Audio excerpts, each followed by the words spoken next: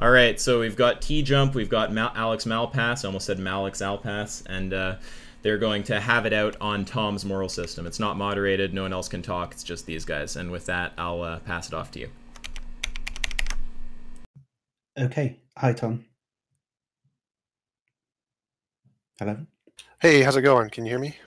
Yeah, good. Am I loud and clear? Yes, I can hear you fine. Okay, maybe we've got a bit of a delay. I don't know. You seems like there's a bit of a delay after me speaking that you speak. I'm clicking to different windows, so I have to click back and then press the button to do the talk to chat thing. Okay. So, I mean, do you want to start, I guess? I mean, we're talking about your moral theory, I suppose. Sure. So I believe in an objective morality, which means I believe it's true independent of human minds. It refers to something independent of human minds. Kind of like if it's a law of nature, the truth is contingent on whether or not it describes the law, and so it doesn't matter what people's opinions are, and that's why, as Ask Yourself was asking me, why can't a relativist agree to this model? Is because it refers to something in reality, not to minds, and so they couldn't agree to that and still be a relativist. Okay, that so far that's fair enough. I don't think I have any real problem with that. I'm quite sympathetic to something like a realist view myself, so that seems fine. So I think the what seemed to me was your definition of morality, right? You have a um, something about morality being or something. Here, let me see if this is right. You say that an action is immoral when it's an involuntary imposition on somebody, and so the best of all possible worlds is the one where there are no involuntary impositions on anybody. Is that right? Yes. Yep, that's correct. Okay, so did you read the blog post that I wrote? Part of it, I think. I don't think I read the whole thing. Okay, so um, to me, um, that definition, I mean, if it has weird consequences, I suppose. So when I started thinking about what would you classify as being immoral on this theory, and do I think that any of those things, do I think it's misfiring and calling the wrong thing immoral? Because I guess, there are things that are obviously immoral, right? Kind of folk theory of what's moral and what's not, which are impositions on will. Like if you steal from someone, then you're taking stuff and they don't want you to do that. So obviously there's something um, connected. Or if you rape someone, or if you kill someone, whatever, you can imagine there's some element of like imposing upon their will about that. So it does overlap to some extent with the concept of morality, it seems to me. But there are cases where it seems like it's giving the wrong answer. So I think it depends exactly what you mean by something being immoral. Sorry, by it being involuntary. Um, but if something's involuntary when you haven't actively consented to it happening, then something like a surprise birthday party, right? So if I throw a surprise birthday party for you and I don't tell you about it in advance, then obviously you haven't consented to it happening. I come up with some ruse, lead you into the room of some house and you're not expecting, and then all of our friends are there and they say happy birthday or whatever, right? Now that's an imposition on your will in the sense that, it's involuntary in the sense that you haven't volunteered for that to happen. You haven't actively given your consent for that to happen. So in Oh, that sense of involuntary, it's an involuntary imposition upon you, but it's not immoral, right? So it doesn't seem like, although sometimes it's classifying the right things as immoral, sometimes it's classifying the wrong things as immoral. So it doesn't seem to me like it's tracking the concept of morality very well there, right? Do you see right. what So I I mean? wouldn't classify that as an involuntary imposition of will because it's not imposing on the will of the person. It's not restricting their will or doing anything that they wouldn't consent to. So I wouldn't classify that as an involuntary imposition of will, even if though it is involuntary. So, but okay, so I'm trying to become clearer about what it means to be involuntary, I suppose. And so what I'm saying is that it can't just be that something that someone hasn't consented to, because in that case, that is something that you haven't consented to, Okay, let right? me But you're let me saying clarify that a something that little you bit. would consent to. So that would be involuntary. They did not voluntarily agree to go to the birthday party, but it wouldn't be an imposition on their will. So an imposition on their will means something that restricts their will or stops them from doing something, that prevents them from achieving a goal. So it's some way that hinders their will in some way, or hinders their goals or their values or something like that. Okay, so then, I mean, and now let's take a different example then. Like, let's say that I'm sitting on the train tracks playing with my Lego set, right? And I'm building a big castle. And at that point, my goal is to build the castle with my Lego set. But there's a train coming towards me and I'm unaware of that. You run over and push me out of the way, right? Saving my life. But you've interrupted my plan and thwarted my will at that point. But that's not immoral, right? You saved my life. No, I would classify that as immoral. Put it in the context of, if we imagine we lived in the best of all possible worlds, the example I use, then it would be impossible for the train to hurt you in any way. And so me pushing you would just be me pushing you for no reason. And so it would be an immoral imposition of will. The only reason it's not immoral in the context of the example you used is because there's a natural justification. I have to do, there's something's coming that's going to cause a greater imposition of will if I don't push you. So my pushing you is still immoral because it's an involuntary imposition of your will, but it's justified because it prevents a greater immorality, which is the train hitting you. But I would still classify that as immoral. Well, so I'm wondering whether, I mean, so to me, the case of altruistically risking your life to save someone in that sense, pushing them out of the way of a train, if that's immoral, I just feel like your concept of what's moral and what's immoral isn't tracking, because that seems like a paradigmatically, I mean, I'm not sure what we're supposed to be talking about. If that's immoral, saving your life in that situation, I don't know whether we mean the same thing by moral then. I mean, I just think you're tracking a different concept at that point, right? I'm not sure why we would call that morality anymore. So it's immoral in the sense that you push somebody, but it's moral in the sense that you saved their life. So it's two independent actions there. One you imposed on them, but the other is you also saved them. So it's, in my model, you have to put it in the context of the best of all possible worlds to understand what objective morality is. The fact that it's pragmatic to do something, or that it leads to a better outcome in that one situation, doesn't give you an accurate description of what objective morality is. So I grant that it's pragmatic to do that. It's best in the given situation. But there's still some level of immorality there. Like if you said killing baby Hitler to save 6 million Jews, I would say that is the correct decision, but it's still immoral to kill baby Hitler. You're still killing someone. So in my context, doing any involuntary imposition of will is in some sense immoral, but it can still be justified in pragmatic context to prevent a greater immorality. Yeah, I'm not. So I think, like, let me try and back up a bit. So I think if you try and, so I mean, I could just define, I mean, I could just make a definition, right, and just say morality is my left foot, right? So anything that's my left foot is moral, and anything that isn't my left foot is immoral, right? There you go, it's a definition. But then, you know, someone will say, well, what about like giving money to charity? And I'll say, it's not my left foot, so it's immoral, right? And it just seems like, well, I've come up with a definition, all right, and I could use the word morality, but I think any reasonable person would look at that and say, I'm not, you know, it's not a plausible candidate for what we mean when we say morality, like what we actually care about. There's a concept that has a usage already, an attempt to classify and sort of refine and elucidate what that concept is. It just fails if the definition is that it's my left foot, right? That's just wrong, right? So I take it I mean, I take it you agree with me at least at this far. I mean, hopefully you do. Yeah. But my goal here is like, if you push someone down, just take the one example you used and get rid of the train. Just pushing someone down is obviously immoral. Like, there's no moral justification for that if you're just pushing someone down for no reason. So that action on its own, it should be clearly an immoral action.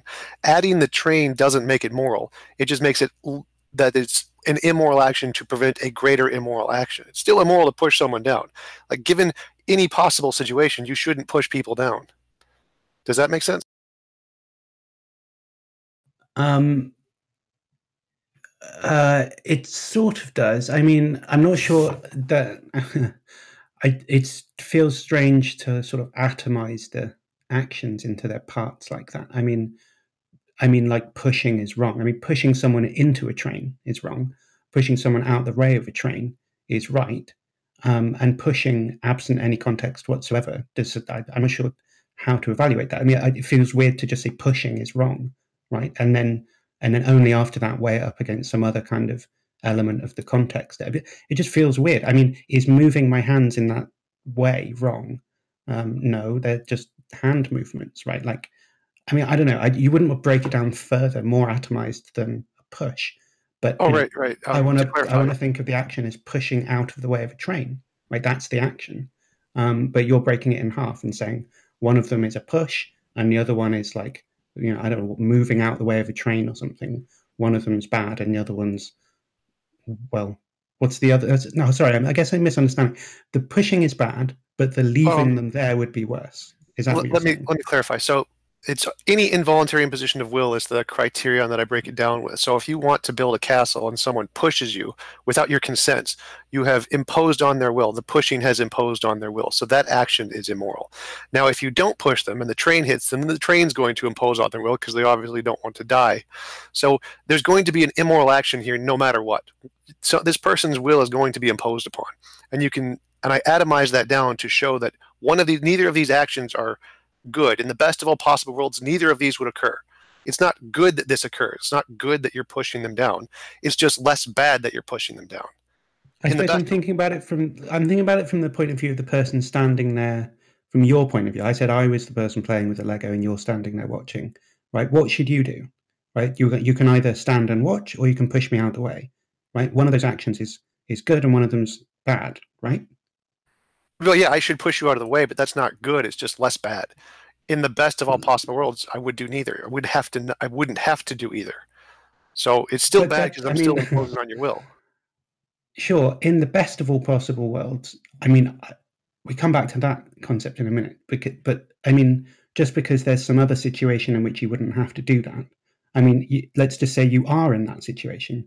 It just seems like I'm wondering whether you can evaluate an action in a situation, whether you think that's actually possible, or whether you have to refer to some idealized state of the best possible situation before you could evaluate whether or not pushing me out the way was right or wrong. I mean, is that your position? You have to refer to the best of all possible worlds to know how good that would be, or something. I mean, I'm sort of not really getting this. It just seems really obvious that pushing someone out of the way to save their life is good. That should be a truism we start with. I'm sort of puzzled why you don't think that's true. All right. So in my model, you have to look at it from the perspective of the best of all possible worlds. Now, I agree it's a net good to push someone out of the way, but it's still bad to push them. You shouldn't have to do that. You're still imposing on their will. It's not like they want. You shouldn't have to do it, but you should do it. You shouldn't have to and shouldn't do are two different concepts. Right, right. But that's only true given the pragmatic situation. So you do one immoral action to prevent a greater immoral action. The fact that you're saving their life is a greater good than pushing them out of the way is negating from them. So I agree you should do it, but it's not good. I like the killing baby Hitler example because it's more obvious. It's like if you think that you should do things that are bad. Yes, if you only have options of a small bad and a big bad, you should do the small bad. So do the least bad thing. Yeah, I mean, I do. Okay, so I think that there are times where you have to do the least bad thing. Voting sometimes feels a bit like that. But this isn't one of those cases. I mean, I'm saving your life. That isn't a least bad thing. It's just a good thing. I mean, I'm just not sure why it would be. And when we say why is that a bad thing, you say because you shouldn't have to. And I feel like, well, shouldn't have to. I shouldn't have to. I don't know. Get dressed. I don't know. Maybe I should be able to just walk around in my PJs and my dressing gown all the time. Right? Maybe I say I shouldn't have to get dressed or something. That's not a moral concept. I mean, like, I just feel like you're switching topics then when you smuggling in should have to. I mean, at the end of the day, we're talking about what you should do. And in that situation, I mean, maybe you shouldn't have to. It's unlucky that you're in that situation where you feel like your obligation means that you should push someone out of the way and risk your life, and you might say, oh, I shouldn't have to be in this situation. I wish there was someone else here that could do that, or if that idiot hadn't been playing Lego on the train track, right, then I shouldn't have to be in this situation. What an idiot. But that's not a moral consideration. The thing is, you've got two options in this scenario. One of them you should do, and the other one you shouldn't do. And just saying, well, I shouldn't have to do it, I don't see how that makes any difference to whether the thing is right or wrong. Right? See, to me, it doesn't feel like there's a calculation you can do to just say anything that's X is good and anything that's Y is bad. I just don't feel that type of algorithmic approach to morality is very plausible, because what happens, you always end up saying something weird, some consequence you didn't think about when you came up with the algorithm in the first, but not just you in particular, but people in general. So what looks like a sort of plausible way of capturing what morality is ends up being implausible in the periphery cases, right? And you see similar sorts of things in philosophy of science around like scientific method or whatever. People don't just think there's some straightforward algorithm anymore, like falsification or something that's like this is simple method that characterizes all and only science. So people don't think that anymore in contemporary philosophy of physics. And I think similar sort of things going on here with morality. It just doesn't seem like you can say like anything that's an imposition of will is bad. I mean, you can say that, of course, but then what happens is you end up saying things that are just weird, like pushing someone out of the way is just a paradigmatically good thing to do. But you have to come up. I mean, your theory is very uncomfortable. You have to start saying lots of weird, extraneous things to make sense out of just simply saying that thing's good. I mean, we can pick a different example if you like. But I mean, this is just one that seems particularly obvious to me, that it's misfiring if it calls an act of altruistic life-saving bad. And it seems like you're just going to bite the bullet and say that in some sense it is bad. And that just feels like any theory that has that consequence is kind of weird, right? Don't you think it's weird? I mean, I want to use that example, and let me see if I can explain to you and get you to agree with me on this. So I think there is like a model that we can use to describe this universally, essentially. So if we look at the example you gave of someone building their castle on the tracks and a train is coming, it's immoral to push them out of the way because there is a more moral option. Like, for example, if I could lift the train up and move it across the tracks and avoid you and the castle, and so the train is fine and you still get to build your castle, that's a more moral option than pushing you out of the way. I mean, well, so, but so if you were like, okay, so you want to change the scenario so that you're like Professor Magneto or whatever, and you can lift trains up. I mean, okay, if in that situation, the right thing to do is to lift the train out of the way. I mean, I was assuming that it's actually you. Right? Right. So you don't have that ability. Right. So, that's kind of the thing I'm kind of leading into, is that given all possibilities, this possibility of pushing you out of the way isn't the best option. It's only the best given my pragmatic limitations. That doesn't make it the best option. It isn't moral to push you out of the way. It's just the best given my limited situation. So the reason it's immoral is because there's a moral option there. I just don't have access to it. The most moral option would be to let you build the castle and let the train go past, and no one's will is imposed upon. Okay, well, look, let's imagine we turn the other way around, and I say,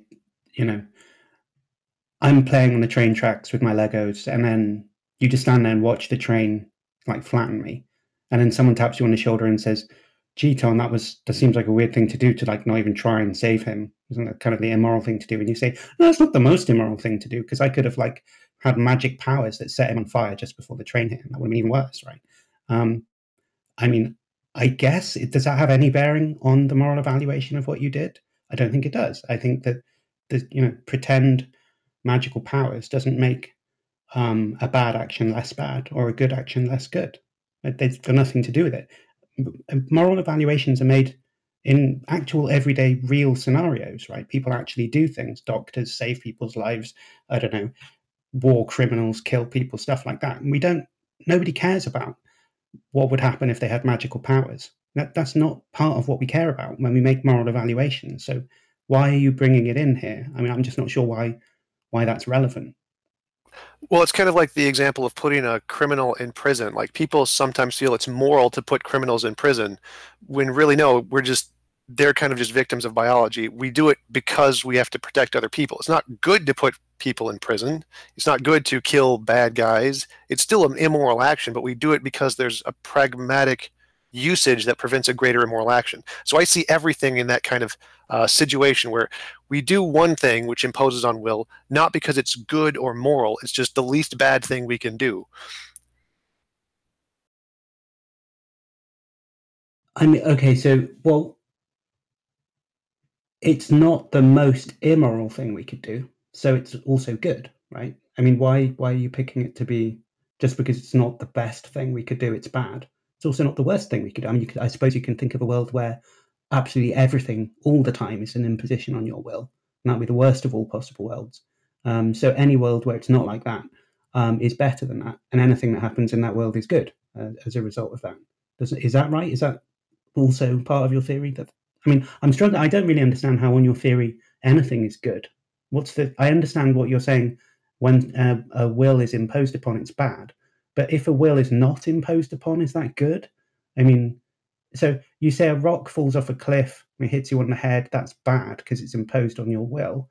Although that also seems weird because most people wouldn't consider um, a rock to be capable of moral actions or whatever. But I mean, okay. But if a rock falls and misses my head, is that morally good because it hasn't imposed on my will? Or is it only good if it hits me and I wanted it to hit me because it satisfied my will or something? I'm just not sure what All right. good means on this theory. Yeah, so if it doesn't impose on your will, then it's amoral. So it would be moral if it assists your will. So if you want something and I help you get it, that would be moral. So if the rock misses you, that would be amoral. If the rock hits you, that would be more. If you want it to hit you and it hits you, that would be moral. And if you don't want it to hit you and it hits you, that would be immoral. Yeah, so I mean, I just think that you're tracking a concept which is like desire satisfaction, right? And and you're just calling that, and we could just agree that you're tracking a certain concept. But I mean, are you prepared? So, like, look, almost everybody else is going to say if a rock hits me on the head, it's bad luck, but it's not like immoral, right? Almost everybody else is going to say that, and you know an unusual thing to think, right? That it's Sure. immoral and not just unlucky, right? So, what are you saying when people disagree with you there? Are they wrong, or um, are they using the word to pick out a different concept altogether? I mean, are they trying to say the same concept as you but failing, or are they talking about something different from you when they say that that's not immoral? Like, what your concept obviously differs from kind of folk concept, the normal usage that people use. So, what's your diagnosis of that? Are they wrong, or are you talking about two different things? I'm not sure the difference between those two, but in the context, I would say it is a strange inversion of reasoning, to use like Dan Dennett's phrase. I think that morality is a description of, or should be a description of, the best way the world could be, not how people should specifically act, but how the way the world should be. And so it's immoral the rock is falling on you because the world would be a better place if that didn't happen. Yeah. So my question was: so when people disagree with you, when someone says a rock hitting me on the head isn't immoral, it's just bad luck, do you think that they're factually incorrect? Or do you think, oh, he's using a different concept than me when he uses the term moral? Right? Is that clear? The Yeah, difference between those two? both. I mean, yes. So I think there is an objective way to assess moral and immoral, and it's the way I'm using. So he would be incorrect to use that term, but the way he's using that term is in reference to a different definition of immorality. So both. It can't be both. If he's referring to a different concept, like if I say, I don't know, I'll meet you at the bank, right? And then I'm standing there next to the money place, right? And you're over there by the river, right? We've used the same word, bank, but we just had different concepts in mind, right? So it's not, I'm using that. It's not that I was wrong. I just had a different concept in mind, two different meanings of the word bank. It just happened to have the same sort of sound that we use, but they're two completely different concepts, right? Riverbank and the place where the money comes from.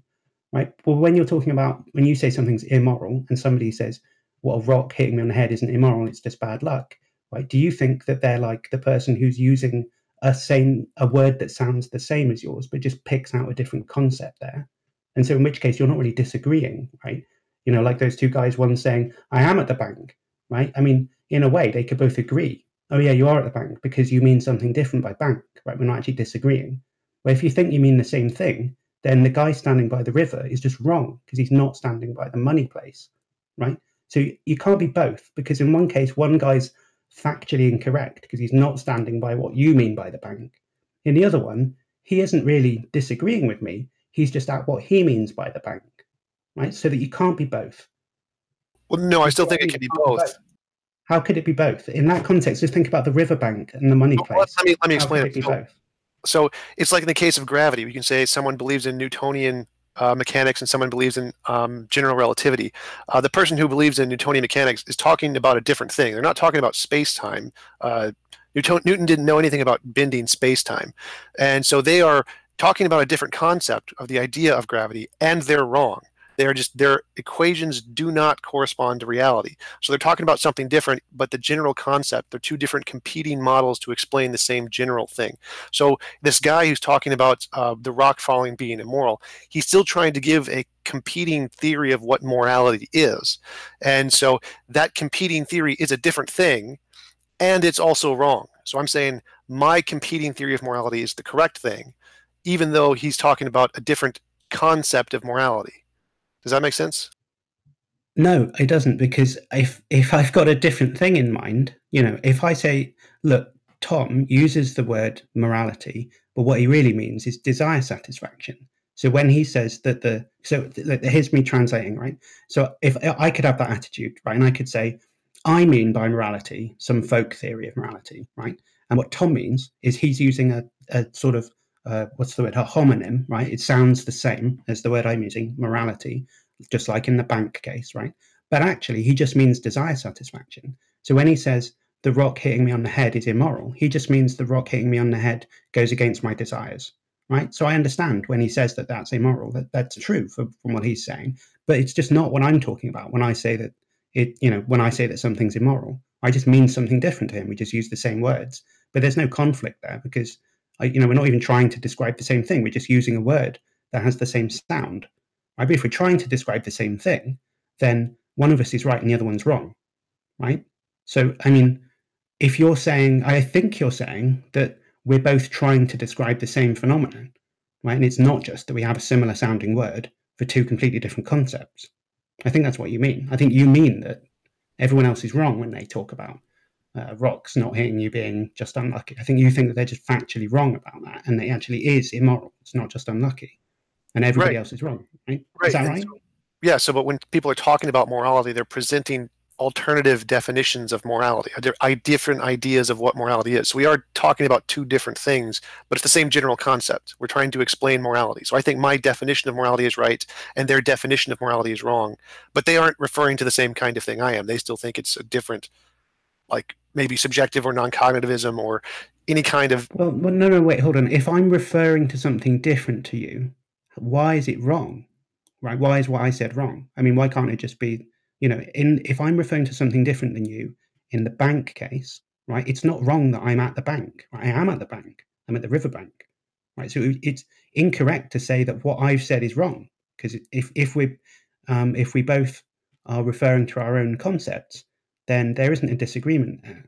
If you want there to be a disagreement, it has to be that we're both trying to talk about the same thing. So I'm not sure you're tracking the same distinction here as me, but I'm not quite sure how you can have it both ways, right? Forget morality for a minute. Just talk about the riverbank and the money place.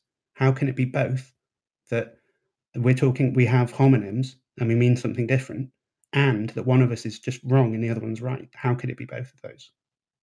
Well, right. In that case, it can't be both. But like in the case of we just describing morality, if you describe it as being like the property of a god or something, and I describe it as being a law of nature, I mean, we're talking about two different things. One is a property of God, one is the law of nature, but they're both referring to morality.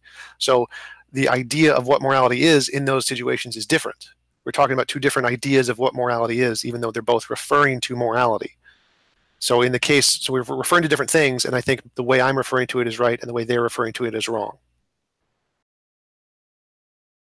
So, but in the case of the person who says, look, if someone says what's moral is what God says, right? Divine command theorist or whatever, and then you're this guy who says what's moral is what satisfies my desires or whatever it is, right?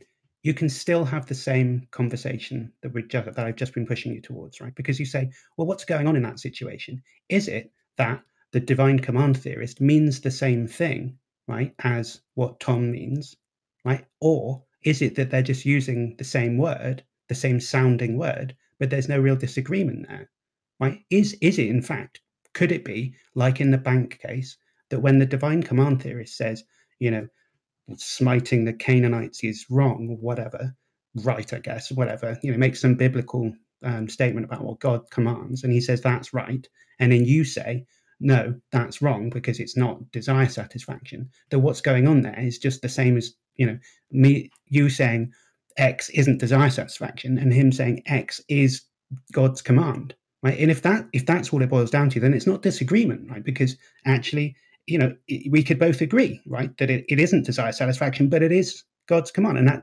that's not a disagreement. It has to be that that's the case of I mean riverbank and you mean money place, so it's not really a disagreement.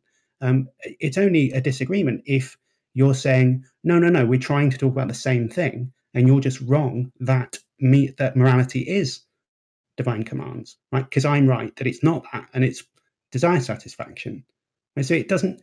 I don't think you're like grasping the distinction I'm making. You can still have exactly the disagreement that I made with a divine command theorist versus you. Say, I'm just wondering whether you think, to use the kind of technical term, is it descript? Are you proposing a revision to the standard concept of morality? Are you trying to say we need to change the morality? We should all adopt my usage, change the existing way of using the term? Or Yes, are that's you right. just describing a different concept that's not Yes, morality? yes, I'm proposing an objective morality that I think we should all change to. My definition is better or more right than everyone else's. Okay, so then, but then I'm wondering what. So, what does a theory of morality have to do to be a good one? Right, that's the question now I need to ask, because um, I'm wondering. So to answer the question of should I change my understanding of morality to Tom's, I'd need to see whether it's doing what I want a theory of morality to do. Right. So what does a theory of morality have to do? I think generally speaking, it's supposed to be able to um, describe things that we care about in a certain way. Right. Certain class of things we care about here are like injustices. Altruistic actions, right? Charities, all these types of certain types of actions. We're interested in ascribing values to them, certain type of values, right? And I want a theory of morality to get that right. Now, I'm not going to be persuaded to adopt your theory if its output is that saving people from trains is not morally good. I mean, it's just not doing what I want a theory of morality to do. So if you're telling me I should change, if you're a revisionist and you're telling me I should change my view and adopt yours, um, why should I? It seems like a kooky theory that's giving me like kind of bizarre output of what's good and what's bad, right? It kind of feels like nothing is actually good on your theory when it seems like, I mean, I do think things are good. So it's kind of weird, right? I'm not sure why I should. You're trying to sell me a product. It just doesn't seem like a very good one. If you want me to change my view, if you want me to revise my concept of the good to be in line with desire satisfaction, um, yeah, no thanks, right? It just doesn't seem like an attractive proposition at that point. I guess that's where I'd go if that's All right. the case you were making. All right. So in the case that the model you're using where it's moral to push the kid out of the way, it's only moral given the one pragmatic situation it works. If we try to apply that same standard to the Magneto example or whatever in a different world that doesn't have the same limitations, then it's no longer moral to do that. So the only thing that makes that moral, the the truth maker of why that's moral is the pragmatic limitations. It's not that that action is actually moral. It's just less immoral than the alternative. And we can demonstrate this by looking at it from the perspective of a different world with different laws, like if I was Magneto or whatever. We can see there's a better, more moral option. Now, my model of morality can describe that in one situation. It just says it's immoral to push the kid out of the way, but it's a small immoral action. But it's a moral good because you're preventing the greater immoral action. So it's two things there. I atomize it into the small immoral action of pushing the kid, but the morality of saving his life. And so it's the less immoral thing, and we should do it in that context. But my moral system can also describe what it would be like in the best of all possible worlds, in all possible worlds. Because if I have Magneto powers, then it's not moral to push the kid out of the way, and I should lift the train and move it without imposing on his will, and that's a better option. So the reason my moral system is better is because I can apply it to all possible worlds and tell you what the moral and immoral thing is. And it's not subjectively contingent on just the pragmatic limitations of this one example. Right. I'm wondering which theory you think is limited to only evaluating actions in the actual world. I'm sure there's probably some of them. I don't know, utilitarianism. Explain that to me then. How is utilitarianism not able to evaluate situations that are not actual? I'm not sure. I just threw that out there as an idea. I'm not sure what you mean. Okay, so it seems to me you're trying to sell me your theory, and what you're doing is you're saying the virtue of this theory is it's got this feature, which is that you can evaluate situations like if I was Magneto, right? And it's not actual, but I mean it's possible in some sense. And the value of this theory, the good thing about it, is that it's a sort of algorithm that I can apply to that situation, and it tells me what would be good if I was Magneto, right? And I'm just wondering why you can't use utilitarianism. Why can't we watch an X-Man film and apply utilitarianism to it to figure out whether what Magneto does in the film is good? Do you think we can't do that? Oh, I'm sure we could, but I know there's certain kinds of perspectives on morality, like putting people in prison is good. It's justified. We should put people in prison. It's a good thing to put people in prison. I don't know exactly what moral system that would fall under, but I'd say that is wrong. We should not do that. Or we should see it as an immoral action. We are immorally putting people in prison, but it's justified given the pragmatic limitations. And as soon as we get rid of the pragmatic limitations, we shouldn't do that anymore. And so I'm contrasting my moral system, which recognizes that what we're doing isn't good. It's just the least bad thing. And we should aspire to no longer do the least bad thing and do something that isn't bad at all. And so when looking at the pushing the kid in the train example, it's not a good thing that we're pushing the kid. It's just the least bad thing. And if we had a better capability or more technological abilities, we shouldn't push the kid. We should do the thing that imposes the least imposition of will in all situations. So my model gets to the same answer as essentially utilitarianism. It just describes it with different terms. So what's the benefit of that? Why should I pick your theory over utilitarianism? Or so you're asking me to take a view. You're proposing it as a theory, a realist theory, which I'm fine with. But then you're saying that I'm not just carving out my own concept, so idiomatic understanding of what morality is.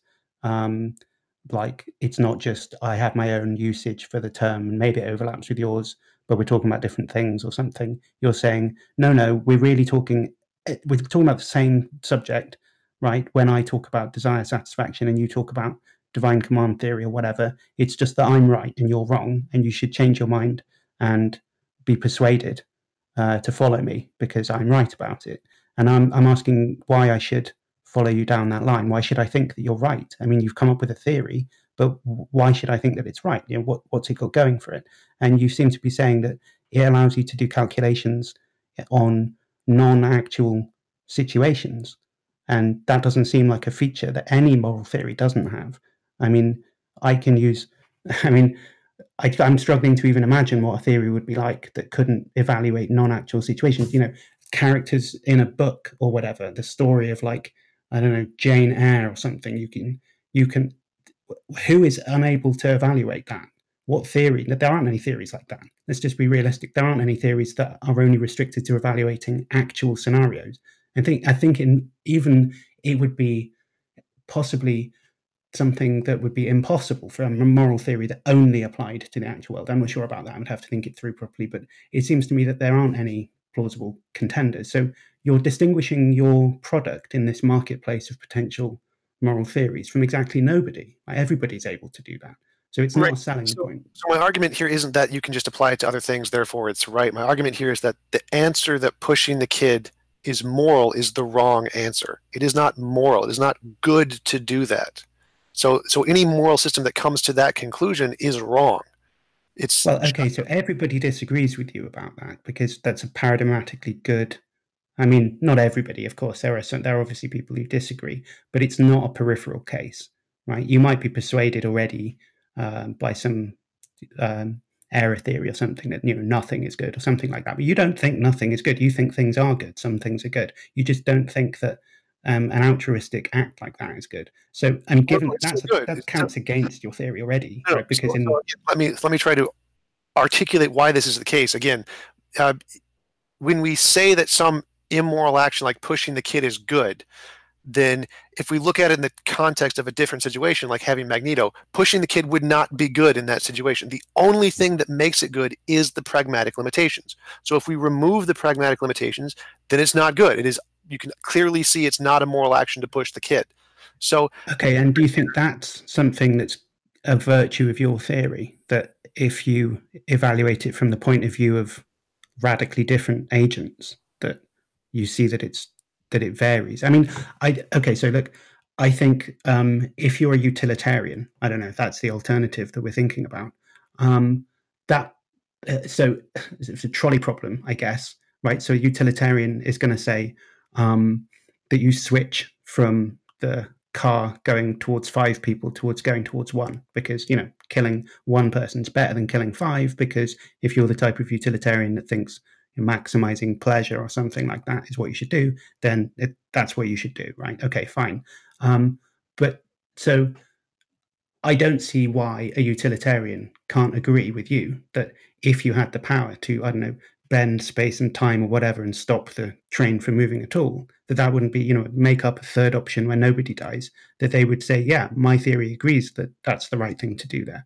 So, remove, as you say, remove the pragmatic limitations and we can come to a different answer. So again, your theory isn't distinguished from utilitarianism. It's not a benefit for your theory that you have the insight that if you remove the pragmatic limitations and other alternatives are present, that one of them might not be better. I mean, that's not a benefit to your theory either. So again, the argument is that certain models, certain moral theories make it seem like some immoral action is actually the best thing to do, that there isn't a better thing to do. So like in the case of putting people in prison or punishing people or judgment, certain models make those things seem like they are good things. Like the Christian model says judgment is good. We want this judgment thing. And I'm saying, no, my model is better than those models because it says judgment isn't good. It's just the least bad thing. And so the reason we should adopt my model is because it makes it's better than the models that say that there's this immorality like pushing the kid. And that's actually good. We actually want to do this. And in certain cases like Christianity, where they think that judgment is something that is to aspire to, and it's not just the least immoral thing, those kinds of systems are objectively wrong. I'm not exactly sure about utilitarianism, how that would apply. I'm a bit lost now. So, sorry, you're saying that there are moral theories that say that judgment is good. Can you just expand on what you mean by that? Like judging someone for doing a crime or a sin or something, and they deserve to go to hell or whatever, and so we're punishing them, and the punishment is actually a good thing. It's a good thing to harm them in response to something they did.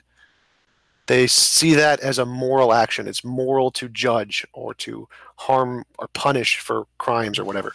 And I see. So like justice. You're talking about the concept of justice. Right. And so from my perspective, that is immoral. It's immoral to do that. It's justified because you're doing one immoral action to prevent a greater immoral action, like putting someone in prison. But it's never the good thing to do. It's always the bad thing to do. It's just less bad than the alternative.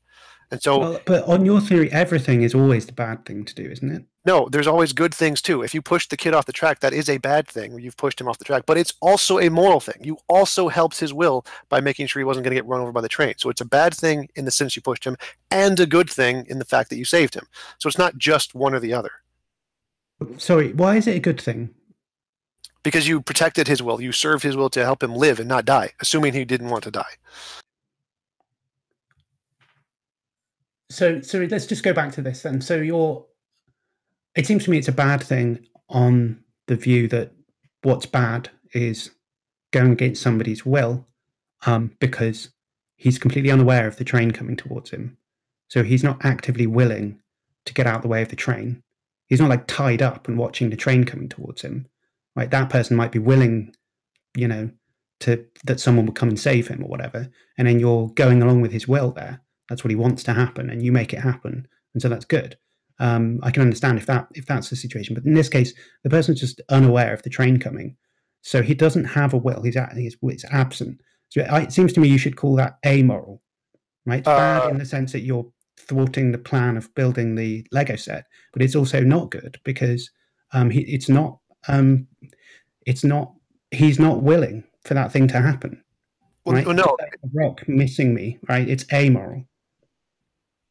No, in this case, he has a will to live. We're assuming this kid wants, or you want to live in this case. And so if you want to live and I stop something from hurting you that's going to kill you, that's moral whether you realize it or not because you wanted to live. I helped your will to continue to live. But so, I mean, there's a difference. So, okay, let's just try and be clear about this then. So there's a difference between having a desire for something, right? And sort of implicitly desiring to have something. So let's call it explicit and implicit desire, right? So let's make the distinction. So I could explicitly desire, say, I don't know, a pizza when the advert comes on, and then I suddenly think, yeah, pizza, like a really cheesy pizza or something. That's what I want to eat right now. Sounds good, right? Now, at that point, I've got an explicit desire for pizza. But also, I'm just kind of like, I like pizza generally. So if someone says, do you want to go for a pizza? I'm like quite likely to say yeah, because I like pizza, right? So I have an implicit desire. I'm not actively desiring for the pizza all the time. I'm not obsessively thinking about pizza all the time. I'm only doing that when I'm like seeing, walk past the restaurant and smell the smell or whatever. Then I'm desiring a pizza. So it's a difference between those two things. So on your theory, are you saying that, I mean, the kid, I guess, implicitly wants to live, right, when he's playing Lego, but he's not thinking about how much he wants to live at that point, right? I mean, maybe the guy who's tied down watching the train coming along, maybe he's explicitly desiring to live because he thinks he's in danger. But the kid who's sitting there doesn't think he's in danger. Oh, sorry, it was me in the example, wasn't it? I'm sitting there with, I don't know, headphones on or whatever, and I don't realize that I'm in danger. So I'm not explicitly desiring for the train, for life. I'm only at best implicitly desiring for it. So your theory, is it that what's good is what satisfies your implicit as well as explicit desires? Is that what you're saying? Correct. Yes. Yes, correct. Okay, so now I wonder about this type of case then.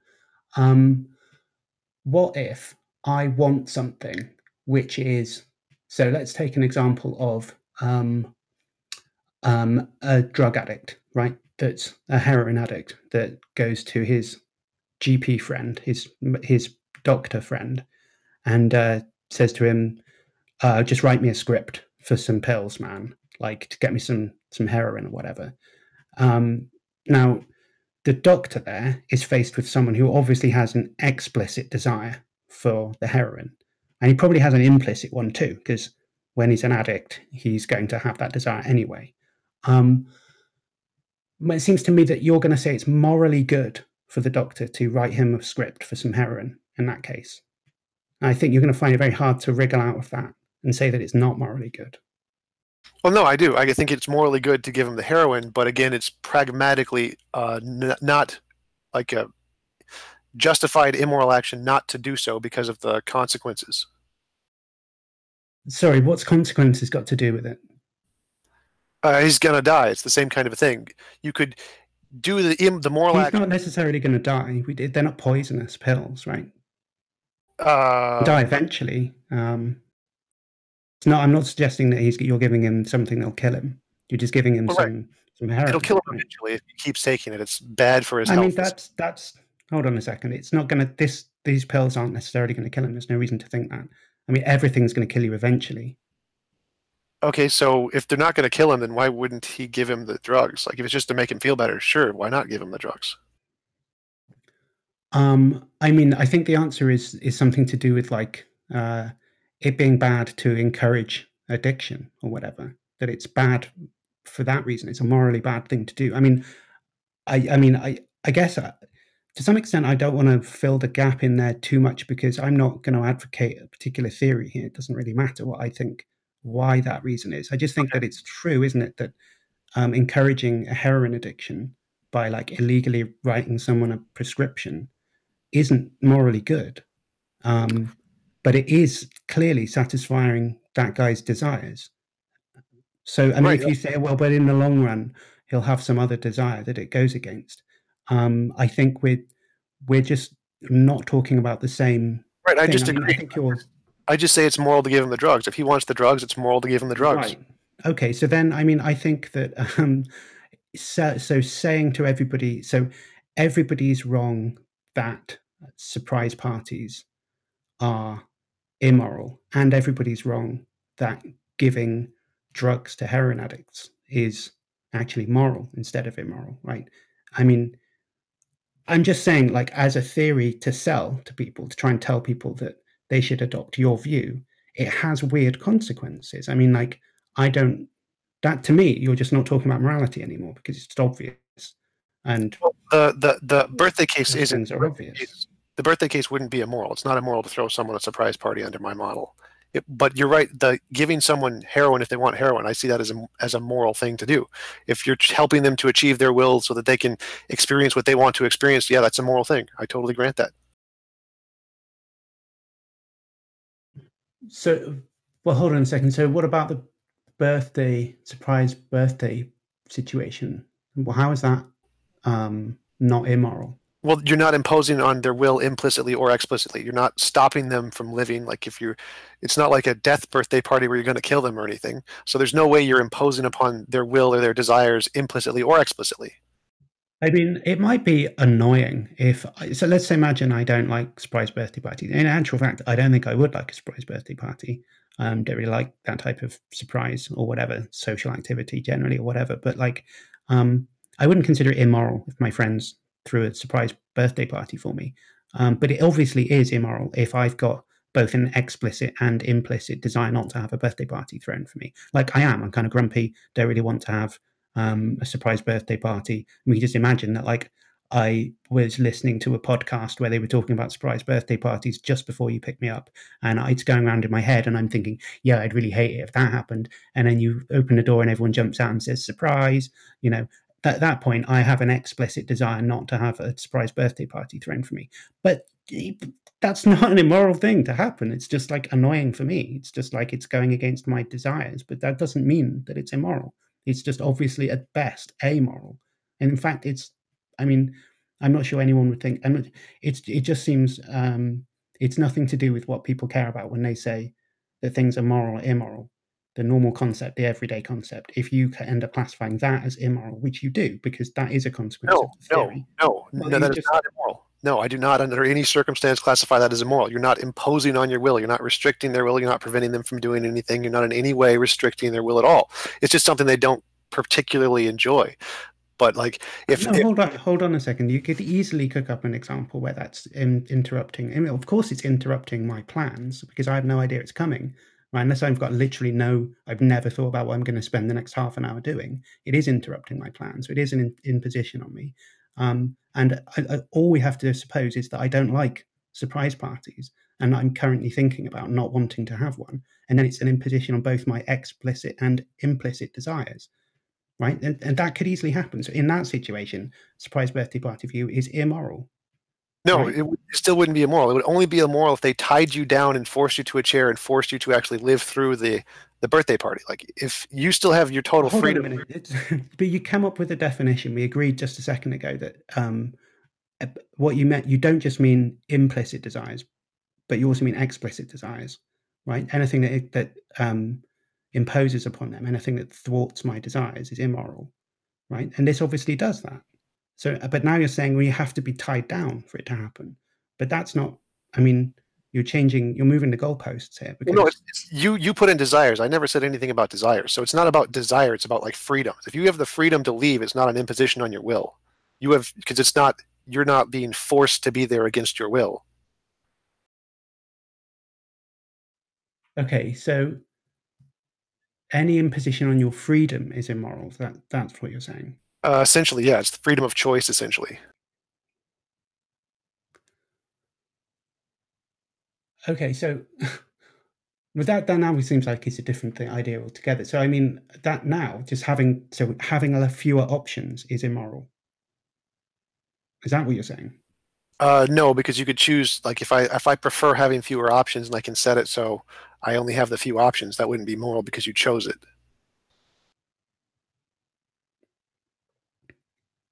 Sorry, I'm losing track of what's going on. And let's just be clear about this. Actions are the things that we're calling moral and immoral, right? So something happening is an immoral thing or a moral thing, right? Because I mean, there are other ways we could look at it. You have moral character traits or whatever, but we're not thinking about that. I mean, we can talk about that if you like, but we're thinking about actions. So now, an action happening, someone punching someone in the face, say, might be immoral or it might be moral, right? But how is that? Is it? How does the presence of alternative possibilities is punching someone in the face worse if there are fewer options? No, I'm just not understanding how freedom can be relevant to determining whether an action is to be deemed moral or immoral. I'm just not seeing how these pieces fit together. right. So it's, if you want to be punched in the face, it's moral to punch you in the face. If you don't want to Okay, be punched, but that's desires again. So we are talking about desires. it's the will. The will. It's not, the desires can be a part of will. It may not be necessarily the only thing. So if I restrict your freedoms and I tie you up so you can't choose, regardless of what your will is, unless that is your will, that would be immoral. So I'm restricted your will so that you can't choose. That would be immoral unless you wanted it. So So if I, doing but an punching action you in the face, which limits my choices is immoral. yes, unless you specifically asked for that.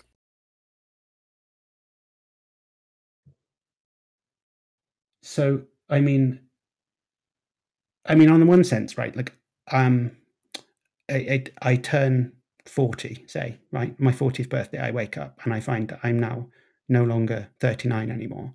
In some sense, my freedom has been limited by that, right? I'm not free to be 30 anymore. Right? I'm not free to be in my 30s anymore. I now have to be in my 40s. Is that immoral? What just happened? Me becoming 40, is that immoral? Well, I would consider like the physical consequences immoral, but not necessarily the abstract idea. I mean, I guess I'm saying, do you think time passing itself is immoral? Is that because it does limit my choices, doesn't it? Well, yeah, I'd say it'd be morally superior if we could turn back the clock voluntarily if you wanted to. That would be a morally superior option. So yes. Okay, so just the passage of time is immoral on your theory. Yes, if it's involuntary, it's exactly like the rock falling on you without your consent. It's immoral. Right. So, I mean, so things.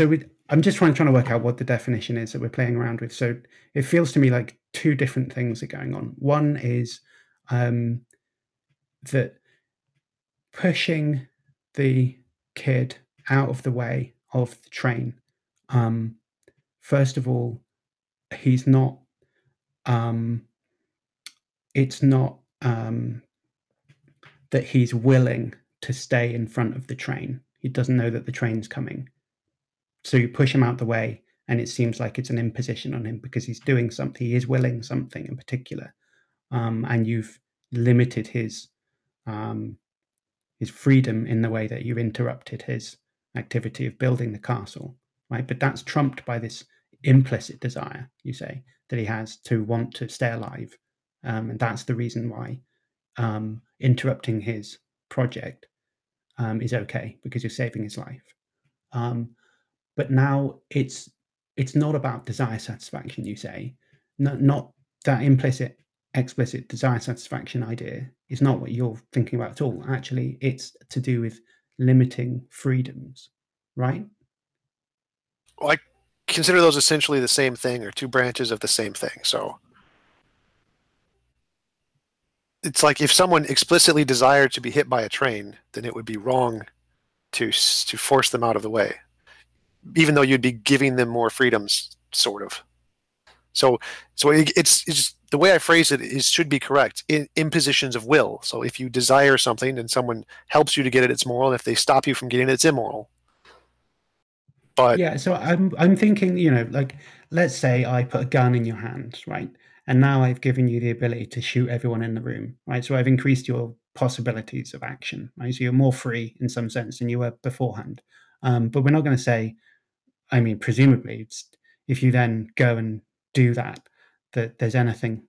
I mean, is it moral? Should we give everyone a gun? Everybody, because it increases their possibilities, right? Give everyone a flamethrower, so they've got the possibility of setting everyone else on fire. Is no, obviously, but you're going to say something like, well, shooting someone, the reason that it's not good to increase your potential to shoot people with machine guns is because it limits other people's freedoms because they'll get shot, right? So it's a trade-off between balancing your freedom to shoot people against their lack of freedoms by being shot. Is that the idea? yes, so but we can then, and we can know this because we can look at it in the context of the best of all possible worlds, where it's impossible to impose on anybody voluntarily. In that world, it would be completely moral to give him the gun because he can't hurt anybody. So it would be moral to give him the gun in that situation. So, but the only reason it's not moral, in what situation? In the best of all possible worlds? right, in the best of all possible worlds, it would be moral to give him the gun because he couldn't hurt anybody anyway. So, well, if he wants a gun, give him a gun. Why can't he hurt anybody? In the best of all possible worlds is a world where any involuntary imposition of will is impossible. So every interaction is voluntary. What happens if I try and shoot you in the best of all possible worlds? The bullet goes through me like it does nothing, like I'm a ghost, kind of, unless I accidentally accept the consequences or voluntarily choose to be hit by it. Right, so that's a limit on my freedom in that world, then, right? Well, no, it's because I can't shoot you properly. No, it only applies to yourself. It's your freedoms, not mine. You don't have any rights over my freedoms. So it only applies to you yourself, your will, your world, not me. Yeah, so I want to shoot you, right? And I don't want the bullet to pass through you. I want to actually kill you, say. But I can't do that, can I? In the best of all possible worlds. Right, that's purely a semantics game. From my definition, you have no rights over me. It's not a measure of restriction of your will. It's my will, and so you don't have any rights over it in the first place. So we're not talking about rights, though. We're talking about possibilities. Right? It's just not possible for me to shoot you in that world, is it? Right. So again, definitionally, I'm saying you only have. It's only an imposition of your will if it's your will. You don't have it's not an imposition that you can't do something to my will. Definitionally, that's just the case. I'm just saying, in that world, I can't impose on your will, right? Correct. So that's less, but I can impose on your will in this world. So I have fewer options in that world than I do in this world in that way, right? No, again, so definitionally, this only applies, this principle of involuntary imposition of will only applies to your will. So it doesn't apply to other wills. So whether or not what you can or can't do to other wills is just irrelevant to the model. You cannot, it doesn't affect it. It's not immoral that you can't impose on someone else.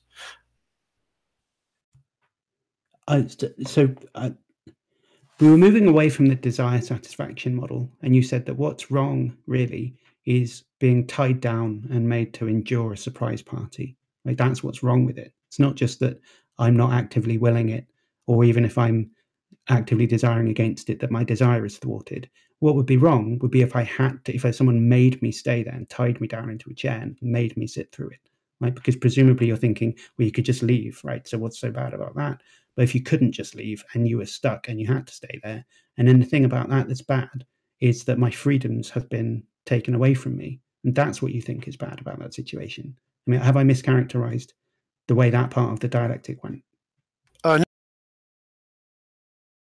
At a birthday party, but you didn't, even if you like pizza, if someone forces you to eat pizza and you just didn't want to be forced to eat pizza, that would be immoral. So even if you have a desire for something and someone is forcing you to do it against your will, that's immoral. So it's not the desires necessarily. Specific question though about would the part of the I was recapping to make sure that I understood you when you were saying that thing earlier, and you've sort of changed the subject to talk about something else. I was asking you at the point where we were talking about the surprise birthday party. You said it's not immoral, even in that situation where someone has an implicit and an explicit desire not to have a birthday party thrown for them, a surprise birthday party thrown for them. So it goes against their desires like that. It's only immoral if they tie them down and make them sit through it. I'm just wanting you to confirm that was what that's right. That's what you Correct. mean. Yes, correct. Okay. And the reason that it's the reason is not just that it's that your freedoms have been limited, right? Yes, so it's totally fine to throw you a birthday party where you can just leave. Like there's nothing immoral about that. Yes. But then your characterization of the best of all possible worlds is one in which my freedoms are limited in a way, more limited.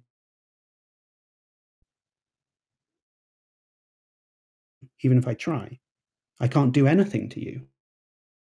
I can't impose my will upon anybody at any point. I'm basically powerless in that world. Right. The freedoms only apply to yourself. It's if the freedoms of yourself are limited to yourself, that's the immorality. You don't have freedoms over anybody else. That doesn't matter. It's not the pure freedom, essence of freedom to do anything isn't what the morality is. It's freedom over yourself. Right, but freedoms over only myself and not anybody else. I mean, over myself and other people because I can go and punch them in the face or whatever, or shoot them or whatever. Right? I am much more free in the actual world, it seems, than in your best of all possible worlds, even though the thing you think now that's constitutive of being good is having freedoms. No, it's not pure freedom. It's not pure freedom to do anything. That's not the essence of good. It's pure freedom over yourself. That's good. That's it.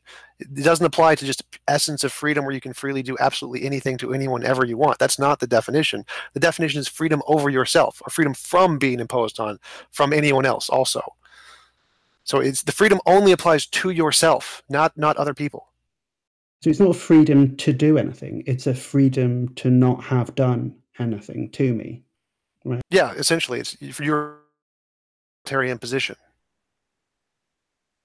Sure. So if somebody locked me in a prison cell, come in and punch me in the face, I would be free from that happening, right? I don't have to worry about that happening, right? Correct, but you would have been locked in So a prison. that's providing that's from if I'm outside on the outside world, I'm not free from you coming up to punch me because that could happen. So locking me up boosts my freedom from in that situation, doesn't it? Yes, but it also is you're also being locked up against your will, so that would be immoral in Yeah, that but that would be situation. freedom too, right? I lack freedom too. I can't go out and punch you in the face, right? Because I'm locked in a prison cell. But I have gained freedom from because you can't punch me in the face. When you just said that it's freedom from that's important, not freedom to. No, it's both. It's both. So you still need with yourself do stuff to others. In the best of all possible worlds that you described, one of them is civilian have freedom to punch you in the face. From, not both freedom from and freedom to. No. Again, it's only freedom from and only applies to your will to do whatever you want to anybody else. It's only you that has nothing to do with anybody else. So here's in this situation, what I want to do, what my possibility that I want to realize is to punch you in the thing that I might want to do. And if you're just saying the only types of will that are in that doesn't count, right? You're just saying that doesn't count morally speaking. The only type of freedom too that counts are ones that don't involve other people, right? So I'm free to I don't know, pick up a beer and take a sip from it. Right? That's a morally significant freedom. But the freedom to punch you in the face, that because it involves somebody else, isn't a morally significant freedom. I mean, that's exactly the wrong way around, right? The the freedom to punch you in the face, the one that involves two agents, me and you, that's the morally relevant freedom, right? The freedom to pick up a beer and have a sip in it, not morally relevant, right? You've got it exactly backwards now. I mean, I appreciate I'm pushing you around here, but you're I'm backing you into counterintuitive consequences. Freedom to, but relative to only me and not other, guaranteeing that they're going to be morally irrelevant actions like picking up a beer, right? That's not morally relevant. In order to make it morally relevant, it has to be that it can affect somebody, like saving them from a train or punching them in the face, right? The types of actions that I can do only matter morally if somebody else is involved. But you're saying that in the best of all possible worlds, the only actions that I'm free to do are ones that don't involve anybody else. But there's no point maximizing your freedom to do things that don't involve other agents is just morally irrelevant. It's just saying, I have the ability to do lots of things, none of which have any moral significance whatsoever. Okay, I get that, because it sort of gets you out of the problem that I'm drawing in front of you right now. But I'm just saying that the consequence of that is that you're identifying exactly the wrong type of freedom if what you want to talk about is morality. So when we're just circling back to the beginning, you were trying to sell me a product, right? A theory of morality that's revisionist in the sense that everybody else's idea of what's commonplace, right and wrong, they're factually incorrect and you're correct. And we should revise our beliefs to be in line with. And I'm saying, okay, why should I do that? Sell it to me. Right? What's the benefit of this theory? And when it comes down to it, you end up identifying like exactly the wrong things to be morally relevant, it seems to me. Well, remember, when we were talking about the rock falling on someone and hurting them, that's immoral in my worldview. And time, if you don't consent to it, is immoral. So if you are being imposed upon by nature itself against your will, that's an imposition on your will and is immoral. It would be better if that didn't occur. So it's both are relevant kinds of morality in my model. I think we should consider the world itself and rocks falling on people to be immoral, because that's an imposition on their will. It doesn't matter if it's done by other people. So if you don't have the freedom to lift up a beer can because nature is imposing on you, like you're a paraplegic or something, that is itself immoral, and we should try to fix that immorality.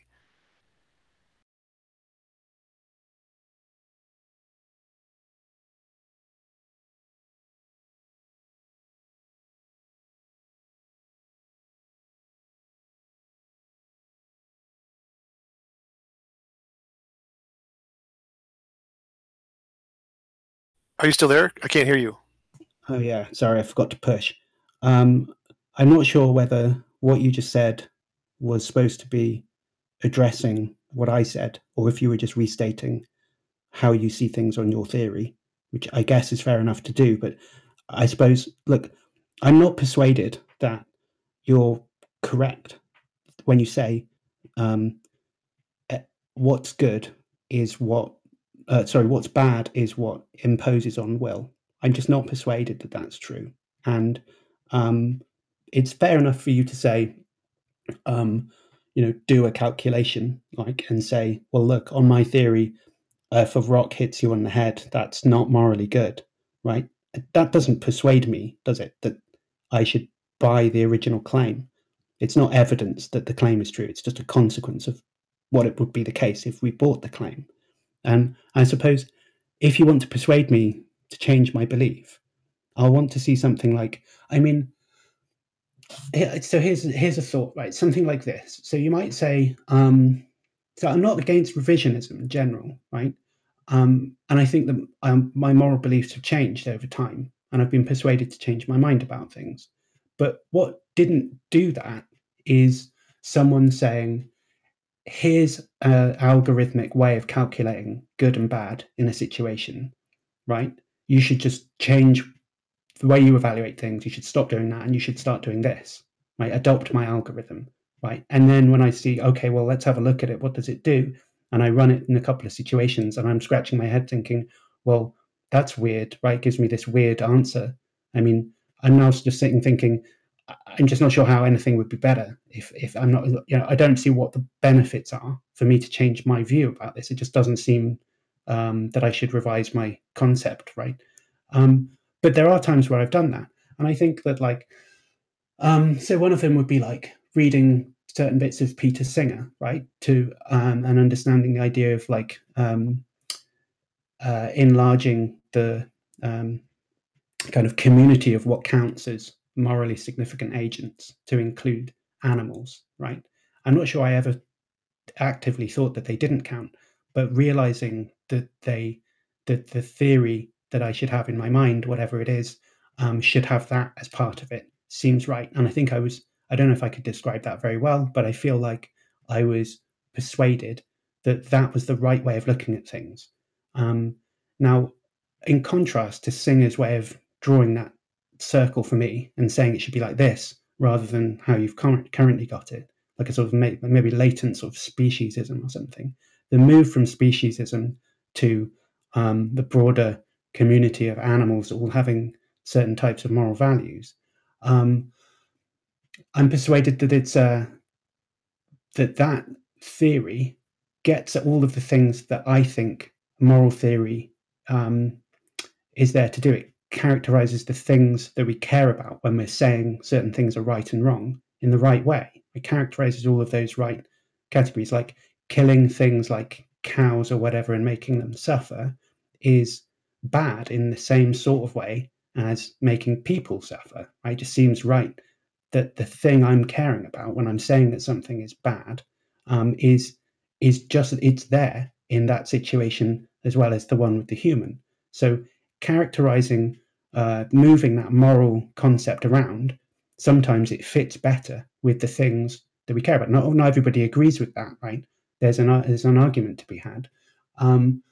But that was something that persuaded me. Now, in contrast, your view has very, very counterintuitive consequences, and I've tried to bring out some of them in this conversation. If I just don't understand what the benefit would be for me to revise my view. There don't seem to be any benefits.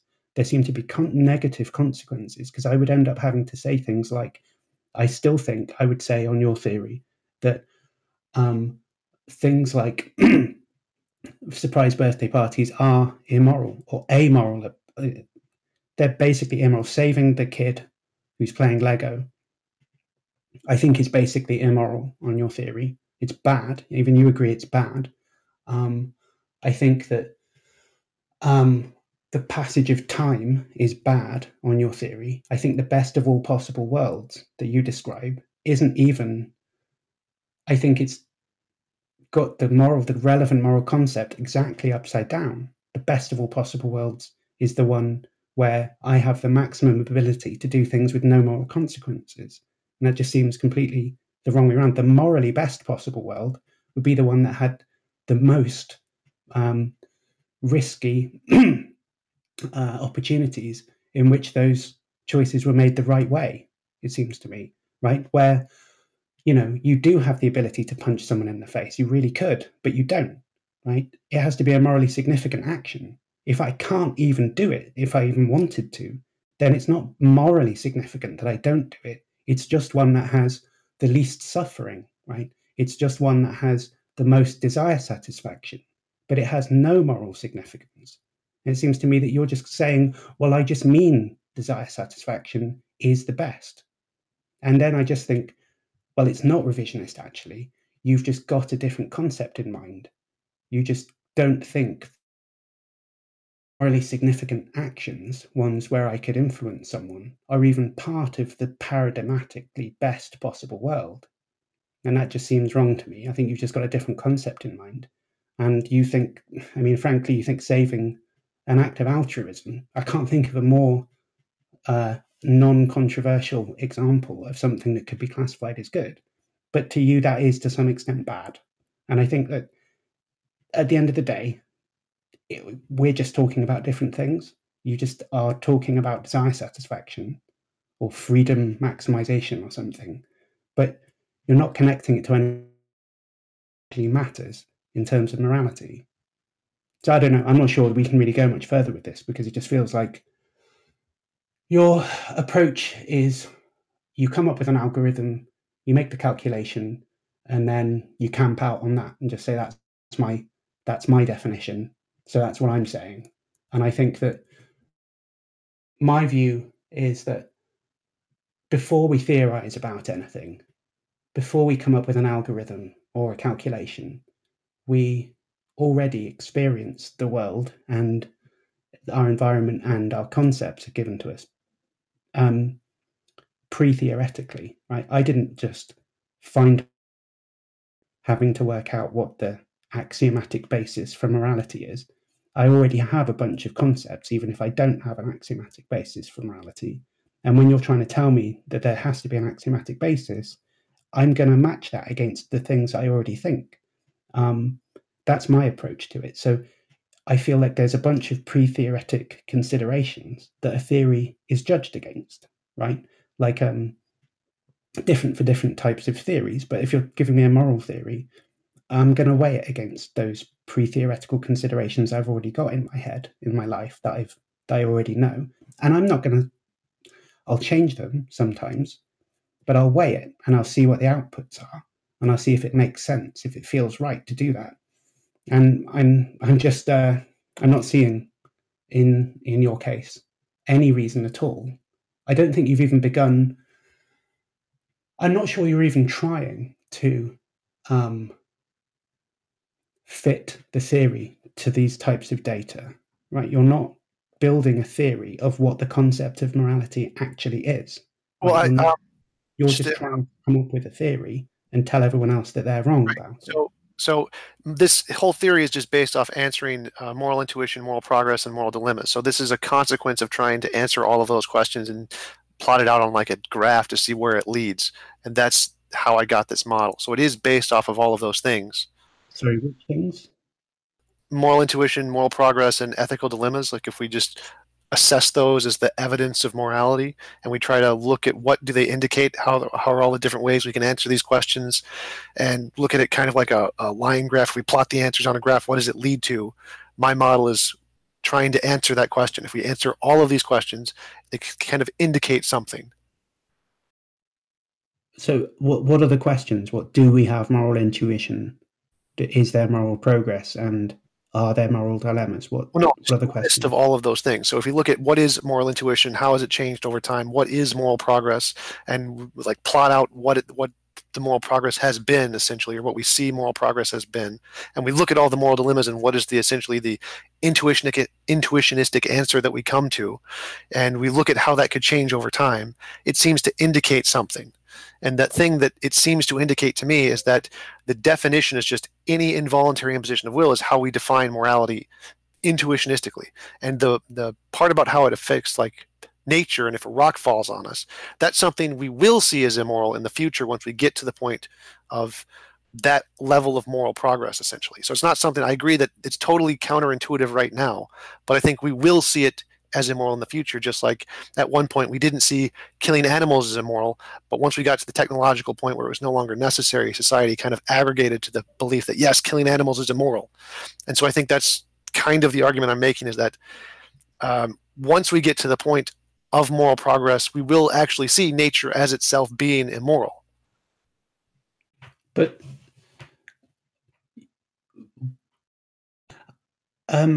why should I think that it's progress to see rocks hitting me on the head is immoral? I'm not sure. Well, I mean, why? What? So how is that the way that the line on the graph is going? Well, it seems to be that the line on the graph just says any involuntary imposition of will, and that is one. So rocks falling on people is an involuntary imposition of will, and so we will see it that way eventually. I'm not sure, I'm not sure why moral progress has anything to do with imposition of will. Look, moral progress generally is people saying things like, we don't do slavery anymore, and we've like emancipation of like women and stuff like this. What's that got to do with? I mean, obviously, I guess I can understand how, in some sense, you could see slavery as being involuntary imposition of will. I mean, obviously, it is, right? But part of the issue with that is recognizing all humans to be of the same moral value.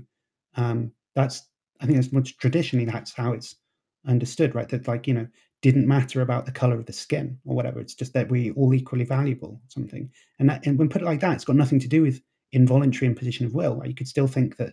I mean, so, for instance, I still think that so if when so here's an example from the blog post, right? I mean, if I go and order a beer, right, in the pub, right, and then I don't want to pay for it, right? I'd much rather not have to pay for it, right? Some kind of imposition on my will to have to pay for it. Maybe I down it and then say to the barman, I want that to be on the house, right? That's my will. And he says, no, you have to pay for it, right? Give me some money. He's imposing on my will there, right? But it's not immoral. It just, sometimes stuff happens that I don't like, right? But as an adult, that doesn't matter. Too bad, right? Too bad for me. And I'm like a baby if I say that that's wrong. It's not wrong. It's just against what I want. Those two things are different. So, I mean, ultimately, desire satisfaction isn't the same thing as morality. It feels to me immature to think that those two things are the same. So to use your example of the slavery example, you can characterize it in that way, but characterizing it in that way isn't the same as all the other examples of moral progress, like veganism. Like considering animals is equal to humans is not the same as considering humans the same as humans. They're different concepts. So if we try and create one principle that describes all moral progress, the principle we seem to get is any involuntary imposition is bad. If we can get rid of it, we should get rid of it.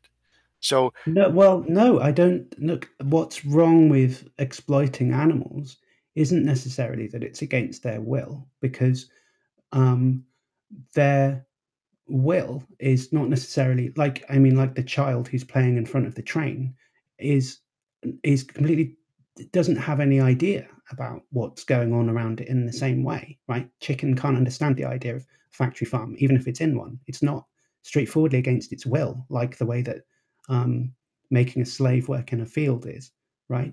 right, But but it has that implicit the desire it wants thing to about live.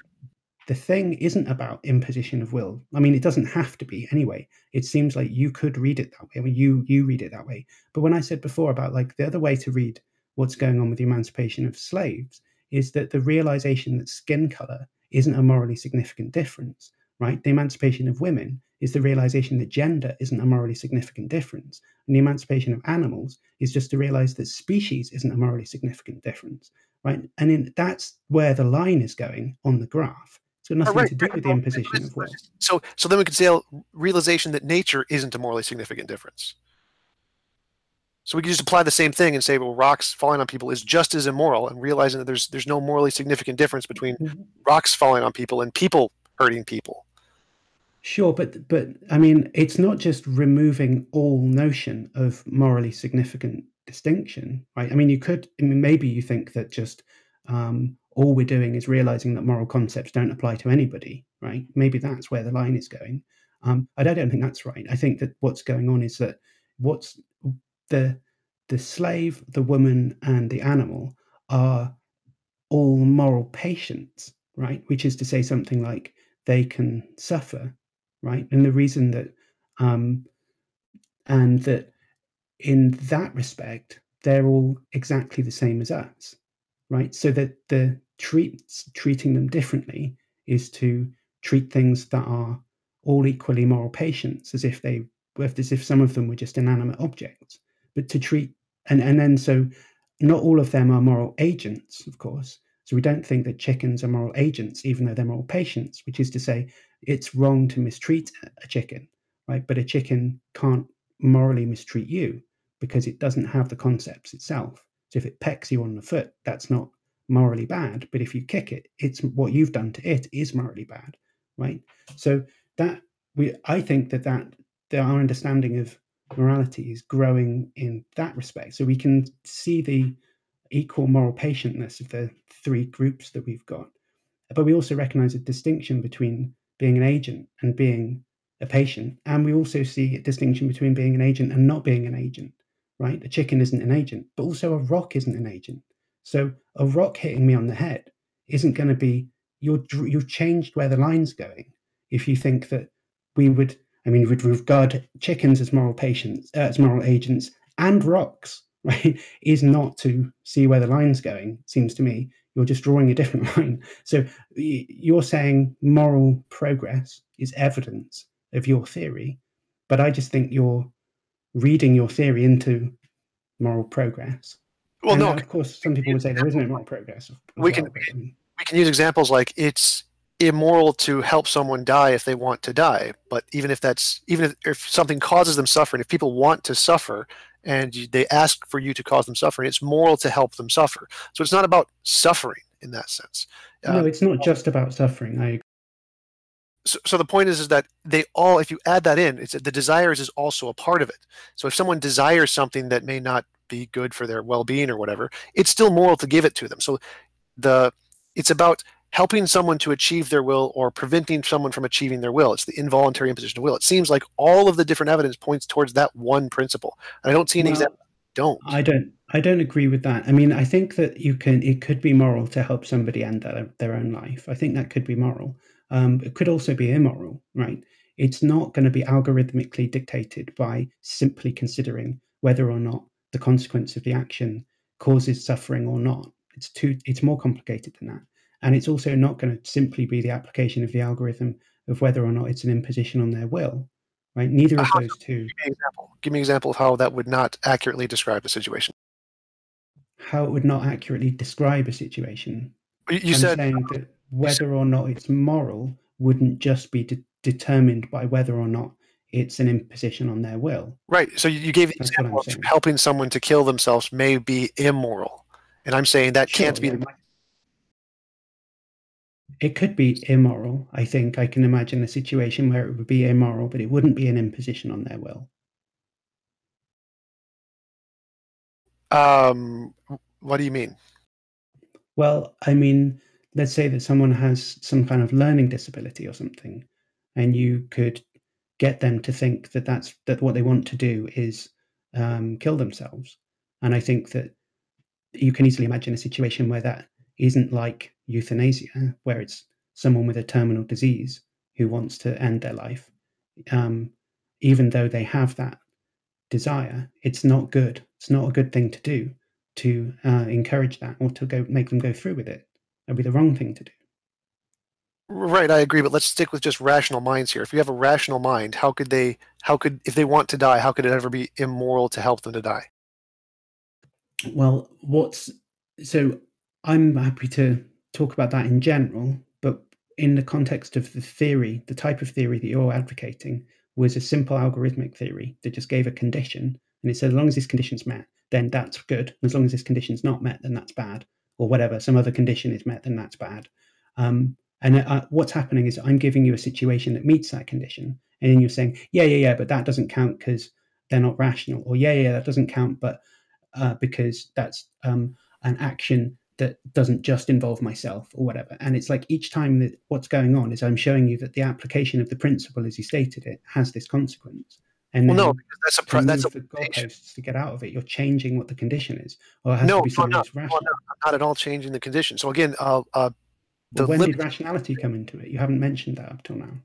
because that's a limitation imposed on them by nature, just kind of like time or the rock falling on them. So the fact that they are intellectually incapable of making rational decisions is in fact a limitation, an immoral limitation by nature. So we'd have to get rid of that because it's just another pragmatic limitation.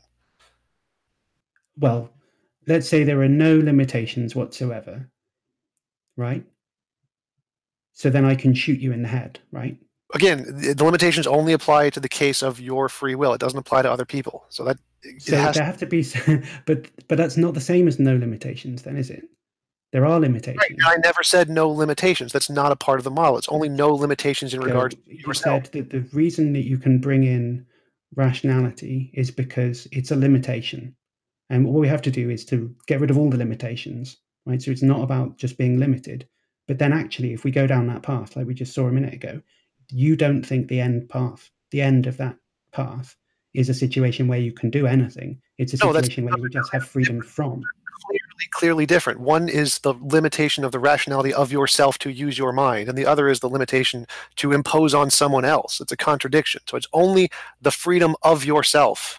It doesn't apply to other people. So you should have the freedom to be able to think rationally. And if you don't, because of some kind of biological limitation of nature, that's an immoral imposition on you by nature, which we should get rid of. We should not get rid of the freedom, the limitation that you can't hurt other people. That's a completely different thing. Okay, so look, let's just take a few steps back so that this is clear. So we're talking about the action. So there's two agents, right? One of which is considering whether or not to do an action, right? And that action is to encourage the other one to kill themselves. Yeah. So it's whether or not that person's action is right or wrong. Now, that person, let's just say, is perfectly rational. Okay. Whatever that means. The other person isn't. Okay. Now, are you saying that it makes a difference? That, I mean, what are you saying? I suppose I'm just wondering whether I think that your theory says what the first person does is wrong if it's an involuntary imposition on the other one, right? But Well, it no, isn't in this case the because first, they have so been the tricked into thinking that that's a no, good thing. so his actions are never immoral. Trying to convince someone to kill themselves isn't immoral because you're not imposing on their will one way or the other. The immorality is the fact that this person B has some kind of biological limitation, making them susceptible to being encouraged without the ability of rational thought. So that natural limitation, because their brain is incapable of processing things rationally, is the immoral limitation by nature, like a rock falling on you or like time going by without your consent. That's the immoral part. It's not the person trying to convince you to kill yourself. That's not it. That's amoral. It doesn't impose anything either way. So the immorality is the Well, part by nature. You have to get rid of the limitation by nature and then say, if you're talking to a rational person and you're trying to convince them to kill themselves, there's nothing immoral about that. Like they'll just say no or choose to if they want to, but they still have the choice ultimately. I mean,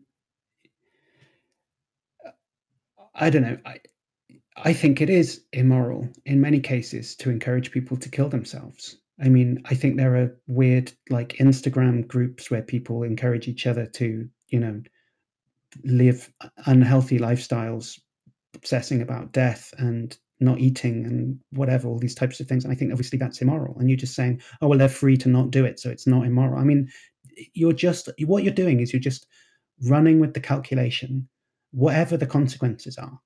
And that's fine. And maybe I'm wrong about morality. Maybe I'm just some fuddy duddy old man who's got some lame, conservative moral position or whatever, right? I'm not saying that I know that I'm right. I'm just saying, like, there's no, you're not, it's not like you're not interested in trying to capture the folk theory of morality. You're just interested in saying, here's a theory, and this is the consequence of that theory, and therefore, and you should change. You should all change your mind and do and accept that I'm right about it. But when it comes to morality, there's no litmus paper to test it against. There's no actual test that you can tell whether what you're saying about morality is right compared to mine. Right. The only thing we can do is like work out whether it seems to me the only thing that we can really do is work out whether the consequences of a proposed definition, right? What the way to understand it is you're saying, I think this is what the concept is, right? Like this is what everybody means when they're talking about morality. Maybe not everybody agrees, and there are some peripheral cases where people disagree, but the general concept of morality, that one that's in popular culture, right? The one civilization is built on, that concept is this. But you're not saying that. You're saying it should be this other thing, right? It should be desire satisfaction or whatever. And I just don't know why I should accept that. It just has these weird consequences that, like, people would be, there's nothing wrong with encouraging people to kill themselves. Rocks hitting you on the head is bad, but encouraging people to kill themselves isn't. I mean, okay, do you want that to be the case? I'm not sure why. So, What so project are you doing? I'm finding it more and more puzzling as we're talking. You're sorry. not trying to characterize morality. This No, isn't no, a I theory of am. morality. I'm absolutely trying to characterize the classical view of morality and then projecting that into the future to see what the consequences will be. And they will be unintuitive consequences, but it still characterizes the current view of morality accurately as far as I can tell. Like, for example, the one you listed about people promoting unhealthy lifestyles on Facebook or whatever, as long as they're not promoting it to children or people who don't have cognitive faculties to some level, I see nothing immoral about that at all. Like if people enjoy or value those kinds of things, they should have every right to idolize those kinds of lifestyles. There's nothing immoral about that as long as they're rational minds, essentially. So why do you consider those immoral? I mean, but when you say you think it's not immoral, you just mean you're just in the mindset of like, this is what my theory says, right? That's why. No, I no, mean, no. I think it's that is also one consequence of it, but intuitively, emotionally, when I look at it and we say, well, should people have the right to kind of idolize these kinds of lifestyles if they choose to? I mean, the moral answer is yes. I don't see. I think most people would probably agree with that. More like a libertarian kind of freedom. Like if you want to do those kinds of things, go for it. There's nothing immoral about that at all. I don't think that would uh, go against the view of morality that most people have. If people want to do that kind of stuff and they have a rational mind or whatever, then they have the right to do so. That's not immoral at all. I don't see how that would be immoral, even given the. well, I mean, encourage. I mean, I don't know about I mean, I don't know how you can gauge this. We can't do a poll. There's no way of saying what most people would think, right? I don't know. Maybe you're right. I don't know. Maybe people don't care about that. But I think there's a reason that euthanasia is not legal, right? That most people are very dubious about the moral virtues of that. Right? There is a large amount of people who think that it should be legal, right? And I'm not even saying that I'm one of the people who thinks it should be illegal. I'm just saying it's not obvious that everybody thinks encouraging people to kill themselves is perfectly fine. It's not clear that that is an obvious, clear majority view, right? It's definitely not clear that that's the case. But it's obviously true on your theory that it's moral. So that it should be, right? It just means everyone's wrong about that because they don't hold your view. So you're not trying to elucidate the concept that's actually there, muddled though it might be in society, the one that we actually work with every day, the one that people are judged by other people about, the one that people design laws to try and promote, right? The one that, blame is attributed and praise is attributed towards. You're not trying to capture that concept. You're just trying to say what the consequences would be if we changed our way of talking to track desire satisfaction No, instead. no, no, no. I'm trying to do both. So I'm trying to use the current model of morality to accurately describe that and then project into the consequences, which will be counterintuitive. So, like, for example, It, what? Somebody talking? it can't be both. We went through this right at the beginning. It can't be both that the person says riverbank and money place. Like it can't be that they are talking about the same thing and that they use the word to pick out different concepts. It can't be both. I'm not sure what your objection here is. So I can describe what we see as morality today and try and describe that with one principle and then project the consequences of that principle. There's no contradiction there. I don't see what your objection is. But your algorithm obviously produces consequences that are out of line with the folk concept of morality. In the future, And when it comes to that type of observation, you just bite the bullet and say, yeah, but my view is that that isn't immoral every time, right? right. So my view is that in the future, once we get to that level of moral progress, we will agree as a society that will be seen as immoral. So we don't see it now, but once we get to that level of moral progress, we will. That's kind of the prediction I'm making. So I agree that we do not see that as moral right now. And so it describes everything we see as moral and immoral right now, and then makes predictions about what we will see in the future, which are those consequences. So it's still trying to describe the current level of morality and then project into the future what it will be in the future. But it's what you're talking about, the current level of morality now and what it will be like in the future are different things, aren't they? Right, but they're a consequence of the same principle. So they're not actually different things. They just seem like different things because we're at different points in time. So I can say One and the same action is going to be deemed right today but wrong tomorrow, right? Like or morally ambiguous today, like the rock falling off the thing and hitting me on the head. But in the future, we're going to think that that's morally wrong. So they're different things, aren't they? right. So my model can describe how we feel about them today and how we feel about them in the future. So it tries to describe both. No, it's got nothing to do with like it's not about how your theory doesn't describe how we feel about them today, right? Your theory says it's wrong if a rock hits you on the head. It doesn't say anything about it. It happens to be that most people disagree with you and don't think that that's the correct way of looking at it. Your theory doesn't describe that. it just predicts. That's a future thing that is completely about the future. It has nothing to do with how we feel today. So one of the examples of how we feel today is like pushing the kid off the tracks. I can say that is the right thing to do because it's the least immoral thing to do. So it describes the action as being the correct choice. And so it describes how we feel about it today. We should push the kid off the tracks. So it describes the conditions we have today and then makes predictions about the future. And the rock thing is a prediction about the future. It has nothing to do with how we feel today. The rock thing isn't a prediction about the future. It's you. The prediction is that you're saying, I think people will agree that that's wrong. Right? That's a prediction. Your theory doesn't say that that's going to happen. It doesn't make that prediction. It doesn't make any predictions. It just it's an algorithm that says of actions that they're right or wrong or neither. Right? Well, it doesn't make predictions. It's making the prediction that once we get to the technological level, that we can view morality in this way, just like we got to the technological level where we no longer needed to eat meat. We started to view killing animals as being wrong. Once we get to the technological level where people don't normally impose on other people ever, and only nature imposes on people, we'll start to see that as immoral. That is a prediction that the model makes. That's not something we feel now, obviously. But in the future, once we get to that level, we will feel that. That will be the moral intuition of that time frame. I don't understand how it makes a prediction about what will happen in the future. So it looks. I can't see it.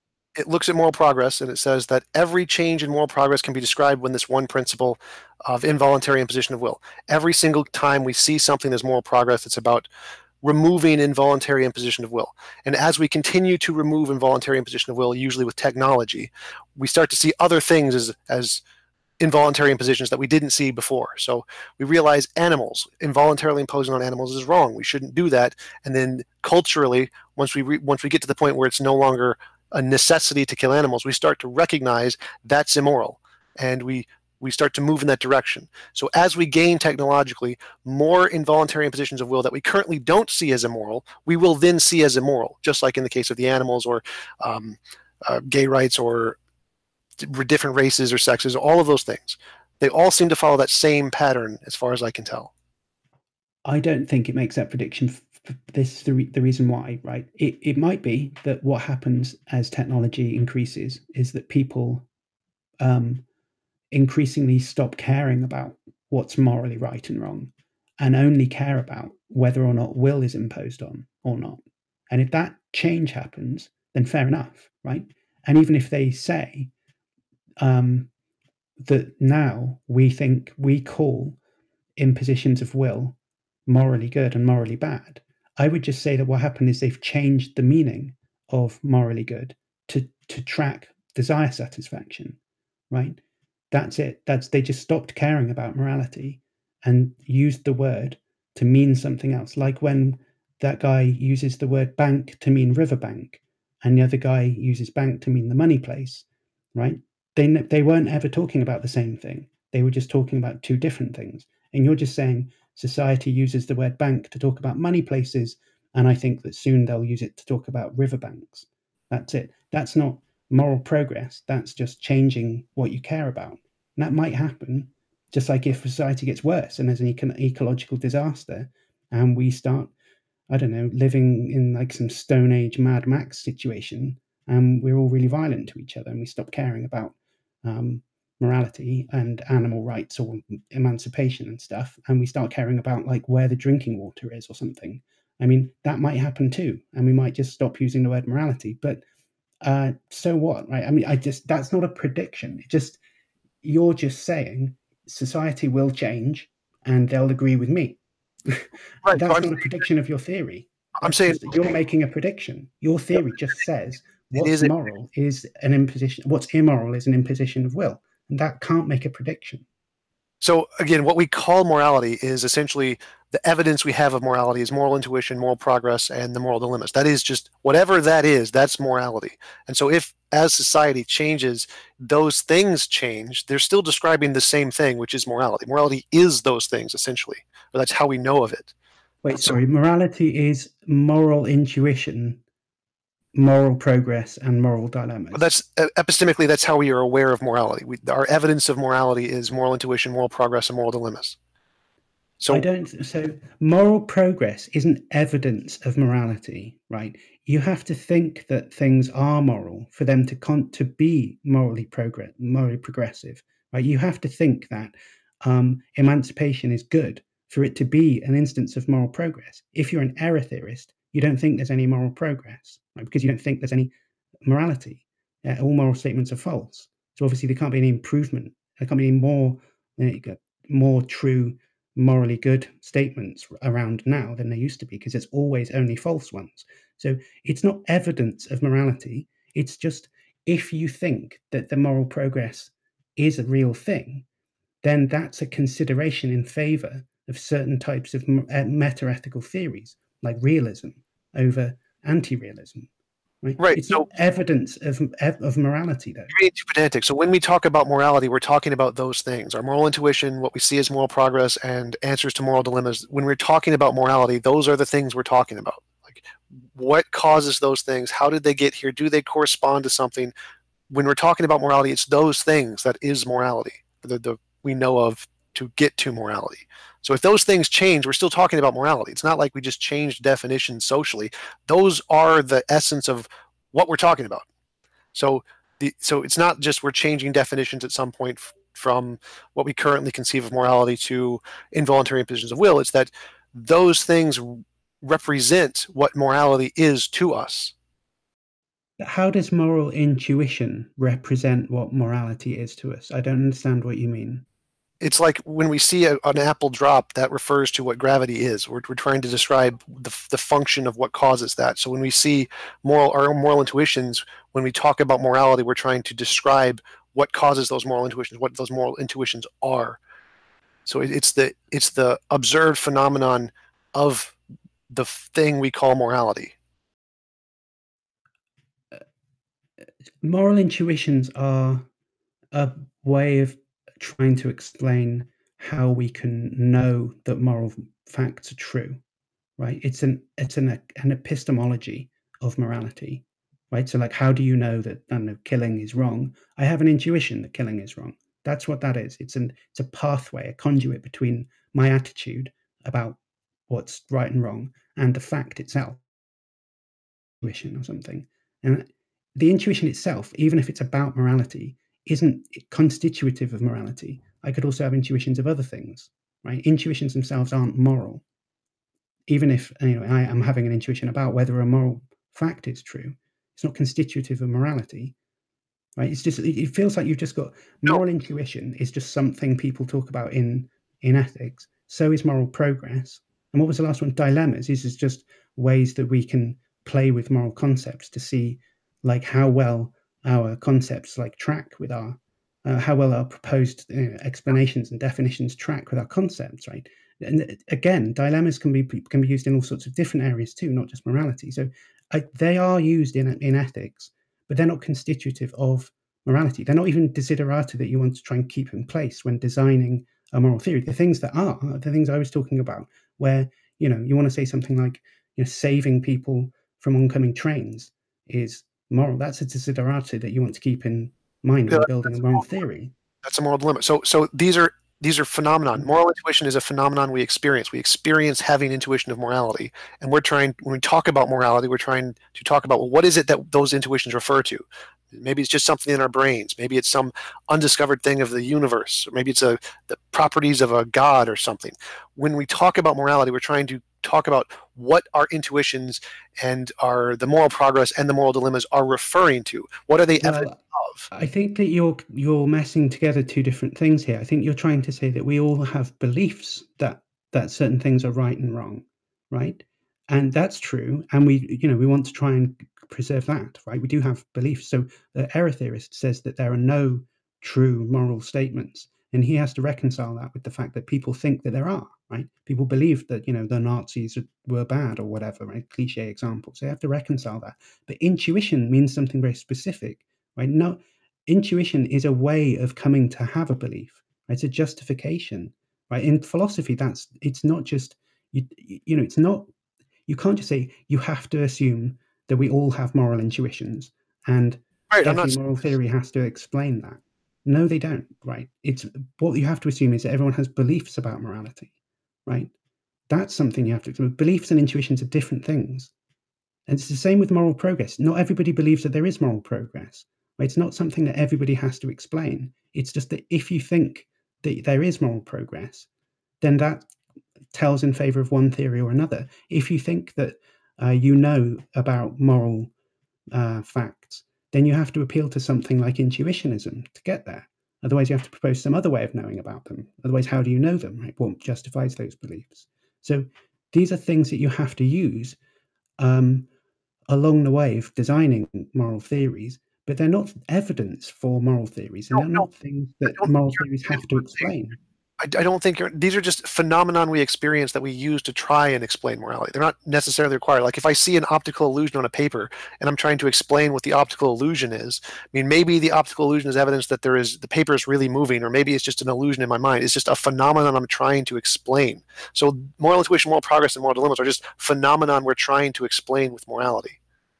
Right, but it's so the thing you're trying to explain is moral beliefs, not moral intuitions, right? Yeah, I just And moral progress isn't something that you're trying to explain because, I mean, unless if you're in a, if you're talking to someone who happens to believe in moral progress, then that fair enough, right? Like if you're, you may as well just say the fact that pushing someone away from a train is something that we have to explain is morally good, right? But you might not think that it is, right? Like in this conversation, you didn't think that it was. So what if you meet someone who says, well, I just don't think, I think society's gone downhill recently, right? There's no moral progress. It's worse than it used to be. I don't know, back in the 50s or whatever, when stuff was good. Nowadays, it's all debauched and corrupt, right? With that guy, you can't say a moral theory has to explain moral progress because he doesn't believe in it. So obviously, it's not something a moral theory has to explain, moral progress. I never said it was something that the moral theory had to explain. It's just an example of something moral theories are used to explain. So I'm not sure. I'm not sure what you're not understanding here. I'm just saying here are examples of things that we use to try to outline morality. Like, and by moral intuitions, I mean the way what we feel when we think about morality, when we talk about moral beliefs. It's an intuitive feeling in our brains. That's it. There isn't like a moral Well, belief. I think you say lots of different things about this. And I think earlier you did say that these were evidence of morality. And maybe you misspoke about that and you don't mean that to be the case. But you seemed to me like you were saying that the job of a moral theory, in fact, I think you said that they were what we mean by morality at one point. And it seemed like what you meant by that was that the job of morality is to explain these phenomena. And I'm just, every time I'm pointing out to you that the way that you're using the language is indicating to me a specific thing. When I clarify that with you, you say, no, no, no, that's not what I mean, right? It's not evidence of morality. It's not actually that moral intuition. It's not that we have to explain these phenomena. It's none of those things. But you give the impression that that's what you mean because the I way you're think talking about it makes that sound understand. like that. I think you're misunderstanding what I mean by intuition. So when I say moral intuition, I mean the feelings that we have when we see like an action occurring, when someone's killed or whatever. We have a feeling. And beliefs follow from those feelings, but the core of what morality is fundamentally is the feelings that we have when we see moral and immoral things happening. Those are the Well, intuitions that we have. That's what we sense as morality. I think it's unhelpful, though, to have a conversation like this, a philosophical conversation, fairly technical one about things in metaethics, to have like your own idiomatic usage of a term like intuition there when you say moral intuitions, right? Because what you mean is just the fact that people feel that actions are bad when they happen, or people feel that they're good, right? And you just mean that's what I'm saying is a moral intuition is a specific thing in philosophy and in ethics, and intuitionism in particular, right? A massive meta-ethical theory about the way that beliefs about morality are justified. So it's quite unhelpful to then use that term in an idiomatic manner that's misleading me into thinking that you're saying something else. It just feels like I think a lot of this, I mean, I honestly think that your use of the word morality is similarly idiomatic in the sense that it's what you mean by morality. But I think that you're not really interested in the fact that that's out of accord with what the concept means, the general non-problematic case of that concept being applied in the folk instance. I mean, that's fine because, there are other people who have that situation too. I mean, like error theorists, for instance, they'll say, when I use the term morality, it's false, right? When anyone ever uses that term, whatever they're saying about, whenever they say something is morally good, that's false, right? And that conflicts with the folk theory too. So it's not like, that's not. It's just that I feel like you don't want to accept that that's the type of view that you have to say, no, I'm just. You're cutting in and out.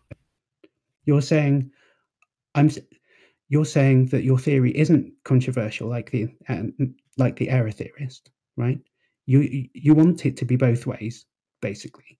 That you're tracing the everyday folk concept, but also it's radical and revisionary, and it has all sorts of counterintuitive consequences that we should all just accept. And you want to have it both ways at the same time, and that for me it just feels kind of incoherent. The project in general just feels like you haven't sorted out what the moral theory is supposed to be doing and which type of direction you're trying to take it in.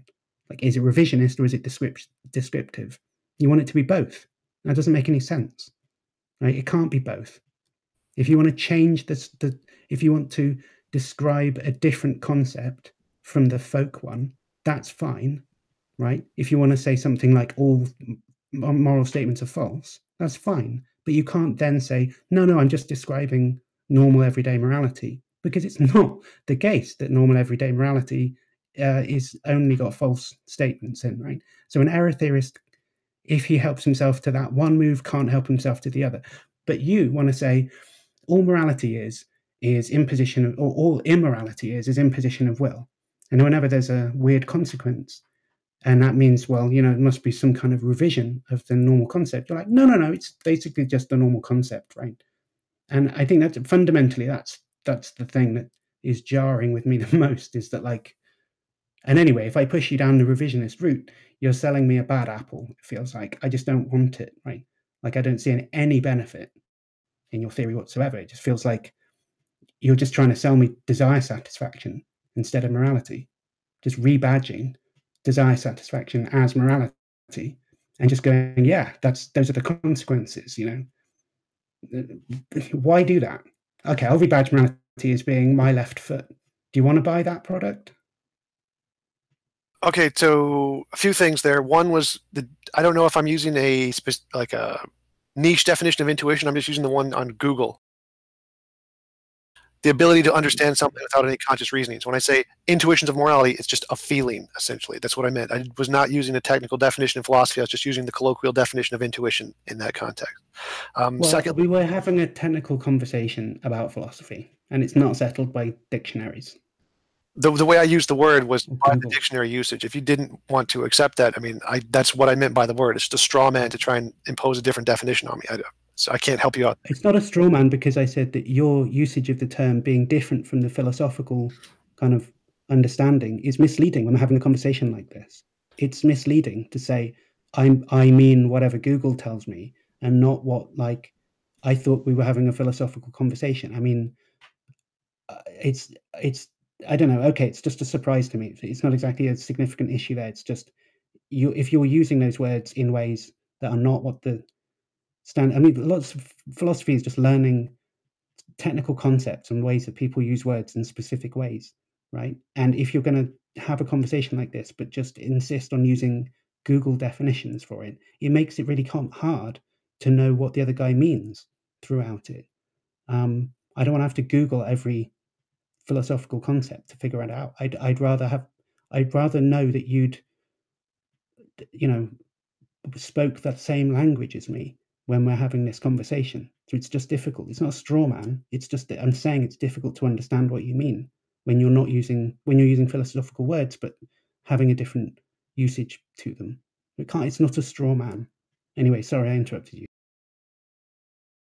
Yeah. So yeah, lots of words people use in conversation, especially live conversations, are just using the colloquial definitions. I mean, I just use the principle of charity to try to interpret the most reasonable interpretation of what that could possibly mean. I mean, I don't know. It shouldn't have been hard to realize I was just talking about feelings that people have. I don't know why that was hard, but so when I talk about morality, I'm talking about the feelings we have when we see something. We feel that that's moral or that's immoral. When we're talking about morality, that's what we're talking about.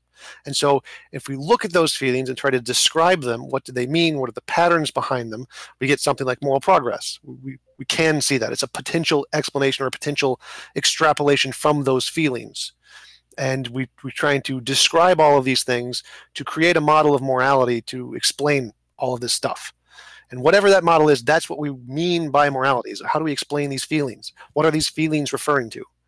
And so if these feelings refer to something differently in the future, it's still morality. It's not that we just change definitions, it's that the same feelings just refer to different things. Like at one point, we didn't have these moral feelings when killing animals. Now we do have these moral feelings when killing animals. It's not that we changed the meaning of the word morality. It's that morality is just that feeling. That is what morality is. And so I'm saying eventually we're going to have those same feelings towards rocks falling on people in the future. And your argument that my model can't both describe the current system of morality and describe the future system of morality doesn't make any sense to me. It's like saying that, well, microevolution can't explain macroevolution. Like, of course it can. You just have to look at it from the perspective of where we are today and how we feel today, and then where we will be in the future and how we will feel in the future. So I don't see any problem there. It's just, so my model describes how we feel today, or attempts to, and then uses that to project into the future. Like, I agree, we do not feel this way about rocks today. I don't feel this way about rocks today. I'm just saying this is a consequence of the model and how we will feel in the future. So I don't see how that objection really applies to what I was saying. And yeah, I wasn't like thinking about the philosophical definition of intuition. It was just the first word that popped into my head to explain moral feelings.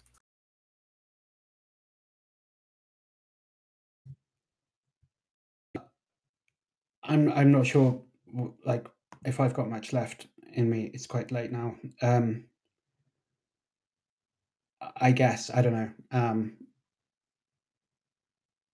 Yeah, maybe this. I think so. Your summary then was just. I mean, I don't know. I don't know if any of the points I've made have made any impact with your perspective. So you don't think you don't. So your theory is that involuntary imposition are immoral, and that a consequence of that is that if a rock hits you on the head, that's immoral. But also, you don't think that if a rock hits you on the head, that's immoral. That's not actually currently your view. Is that what you just said? Well, no, it's logically I come to that conclusion, but it's not what I feel emotionally. So because when we talk about morality, we're talking about those feelings that we have. So I don't have that feeling when I see a rock. I think it's immoral, but I think that based off of how we define morality and how we're describing those feelings, that's going to be a consequence in the future. People are going to feel that way in the future once we get to that level of moral progress, which I think is a real thing.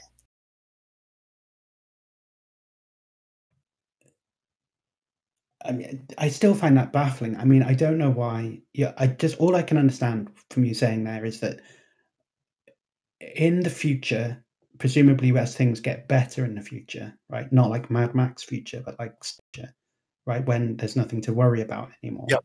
Yep. Then all people will care about are those things like rocks hitting them on the head, because everyone's cool with each other and they're not punching each other in the face anymore, right? And it is so if it comes to be that people stop doing things like punching each other in the face and then never impose on each other's will, right? If that happens, then what people will get annoyed about are things like rocks hitting them on the head instead, right? Things like nature doing stuff that they don't like, right? And that would be the thing that they moan about, don't like, and the things that bug them, right? And that when that happens, that they will then use the word morality, like, to describe those things. Right? I don't see any reason to think that, even if all those things come to pass, right? And we're in the Star Trek utopia, and no one's a dick to anyone anymore, right? That they would ever think of saying, "Oh, like the Enterprise is going past a supernova that's about to go off. That's immoral." Like, why? There's no reason to think that that would happen. It's a consequence of your view, but it's just one of the weird counterintuitive consequences of your view. but I don't think there's any reason to suppose that those Star Trek future versions of ourselves would embrace your view, right? It just, I don't know. I just it's bizarre. I feel like I understand it less than when we started talking. I just feels like that's a weird prediction that you've made on top of the weird definition that you've come up with. It's not a weird definition, but it has weird consequences. I mean, I can see the intuition, right? That like freedom is good. Lack of freedom is bad. Right? I can understand that intuition. I'd rather have more freedom than less if I, had to pick or something. But it just feels like what I would prefer, like I said before, what I would prefer is to not pay for the beer, right? That would be better. That's what I want. But it's not morally better. There's no reason to think that what aligns with my preferences or desires or whatever is always going to guarantee that that's tracking. That's just an algorithm that tells you what's morally good or what's morally bad. Morally good things, morally bad things are independent of that. They're independent of your desire. On my view, on a realist view, I would have thought any realist view ultimately has to try and say that what's good and what's bad doesn't depend on my desires. Right? It doesn't depend on me in any way. If it's good, for X to happen, then regardless of my attitude towards that, it's going to be good or bad, right? It's going to have the same truth value if I want it to happen or if I don't want it to happen. Once you start saying that, it depends on my attitudes, that just feels to me like it's a species of subjectivism, right? If you want it to be objective, and I'm down with objective morality, I think that's a reasonable way to go, right? Shrug off this. It seems to me, honestly, I'm not trying to, and it's not an insult to you, but it's a juvenile way of looking at this to suppose that morality matches perfectly what I want to be the world, what the way that I want the world to be, and the way that the world should be are just the same. I think that's a juvenile way of looking at things. And if the two things come apart, it's part of being an adult, it seems to me, to understand that those two things are different to each other. But it seems like a consequence of your view that they're the same thing. It feels like that's what your view is. So anyway, I think I've said about all I can say. It's getting late, so unless you want to talk about one or two other little things, I think we should just call it a night, if that's okay.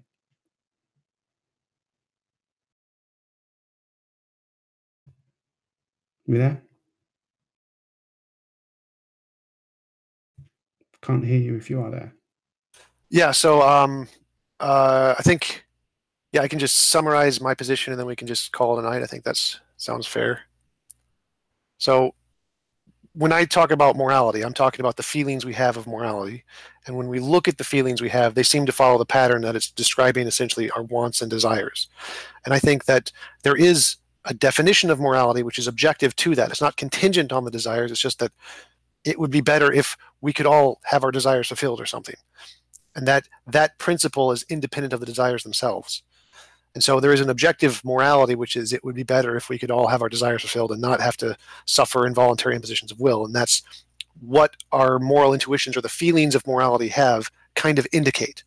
And as we progress technologically and get rid of every single instance of involuntary imposition, we're eventually going to see things like rocks falling on us as being immoral because it happened against our will. Like if a supernova happened and it killed a bunch of people, we would see that as immoral in the future at some time. And that's a prediction I'm making. We don't feel it now, obviously, and if it comes true, well, then we'll know I was right. So essentially, that's just my interpretation of it. But I think that's just a good place to stop. Thanks for coming on. I really appreciate you having the conversation with me. I enjoyed it. Thanks. Okay, cool. All right, I'll see you later. All right, well, thank you guys. For coming by for the conversation. And they're gone. I was going to try to get T-Jump to answer a few questions there, but I guess that's it.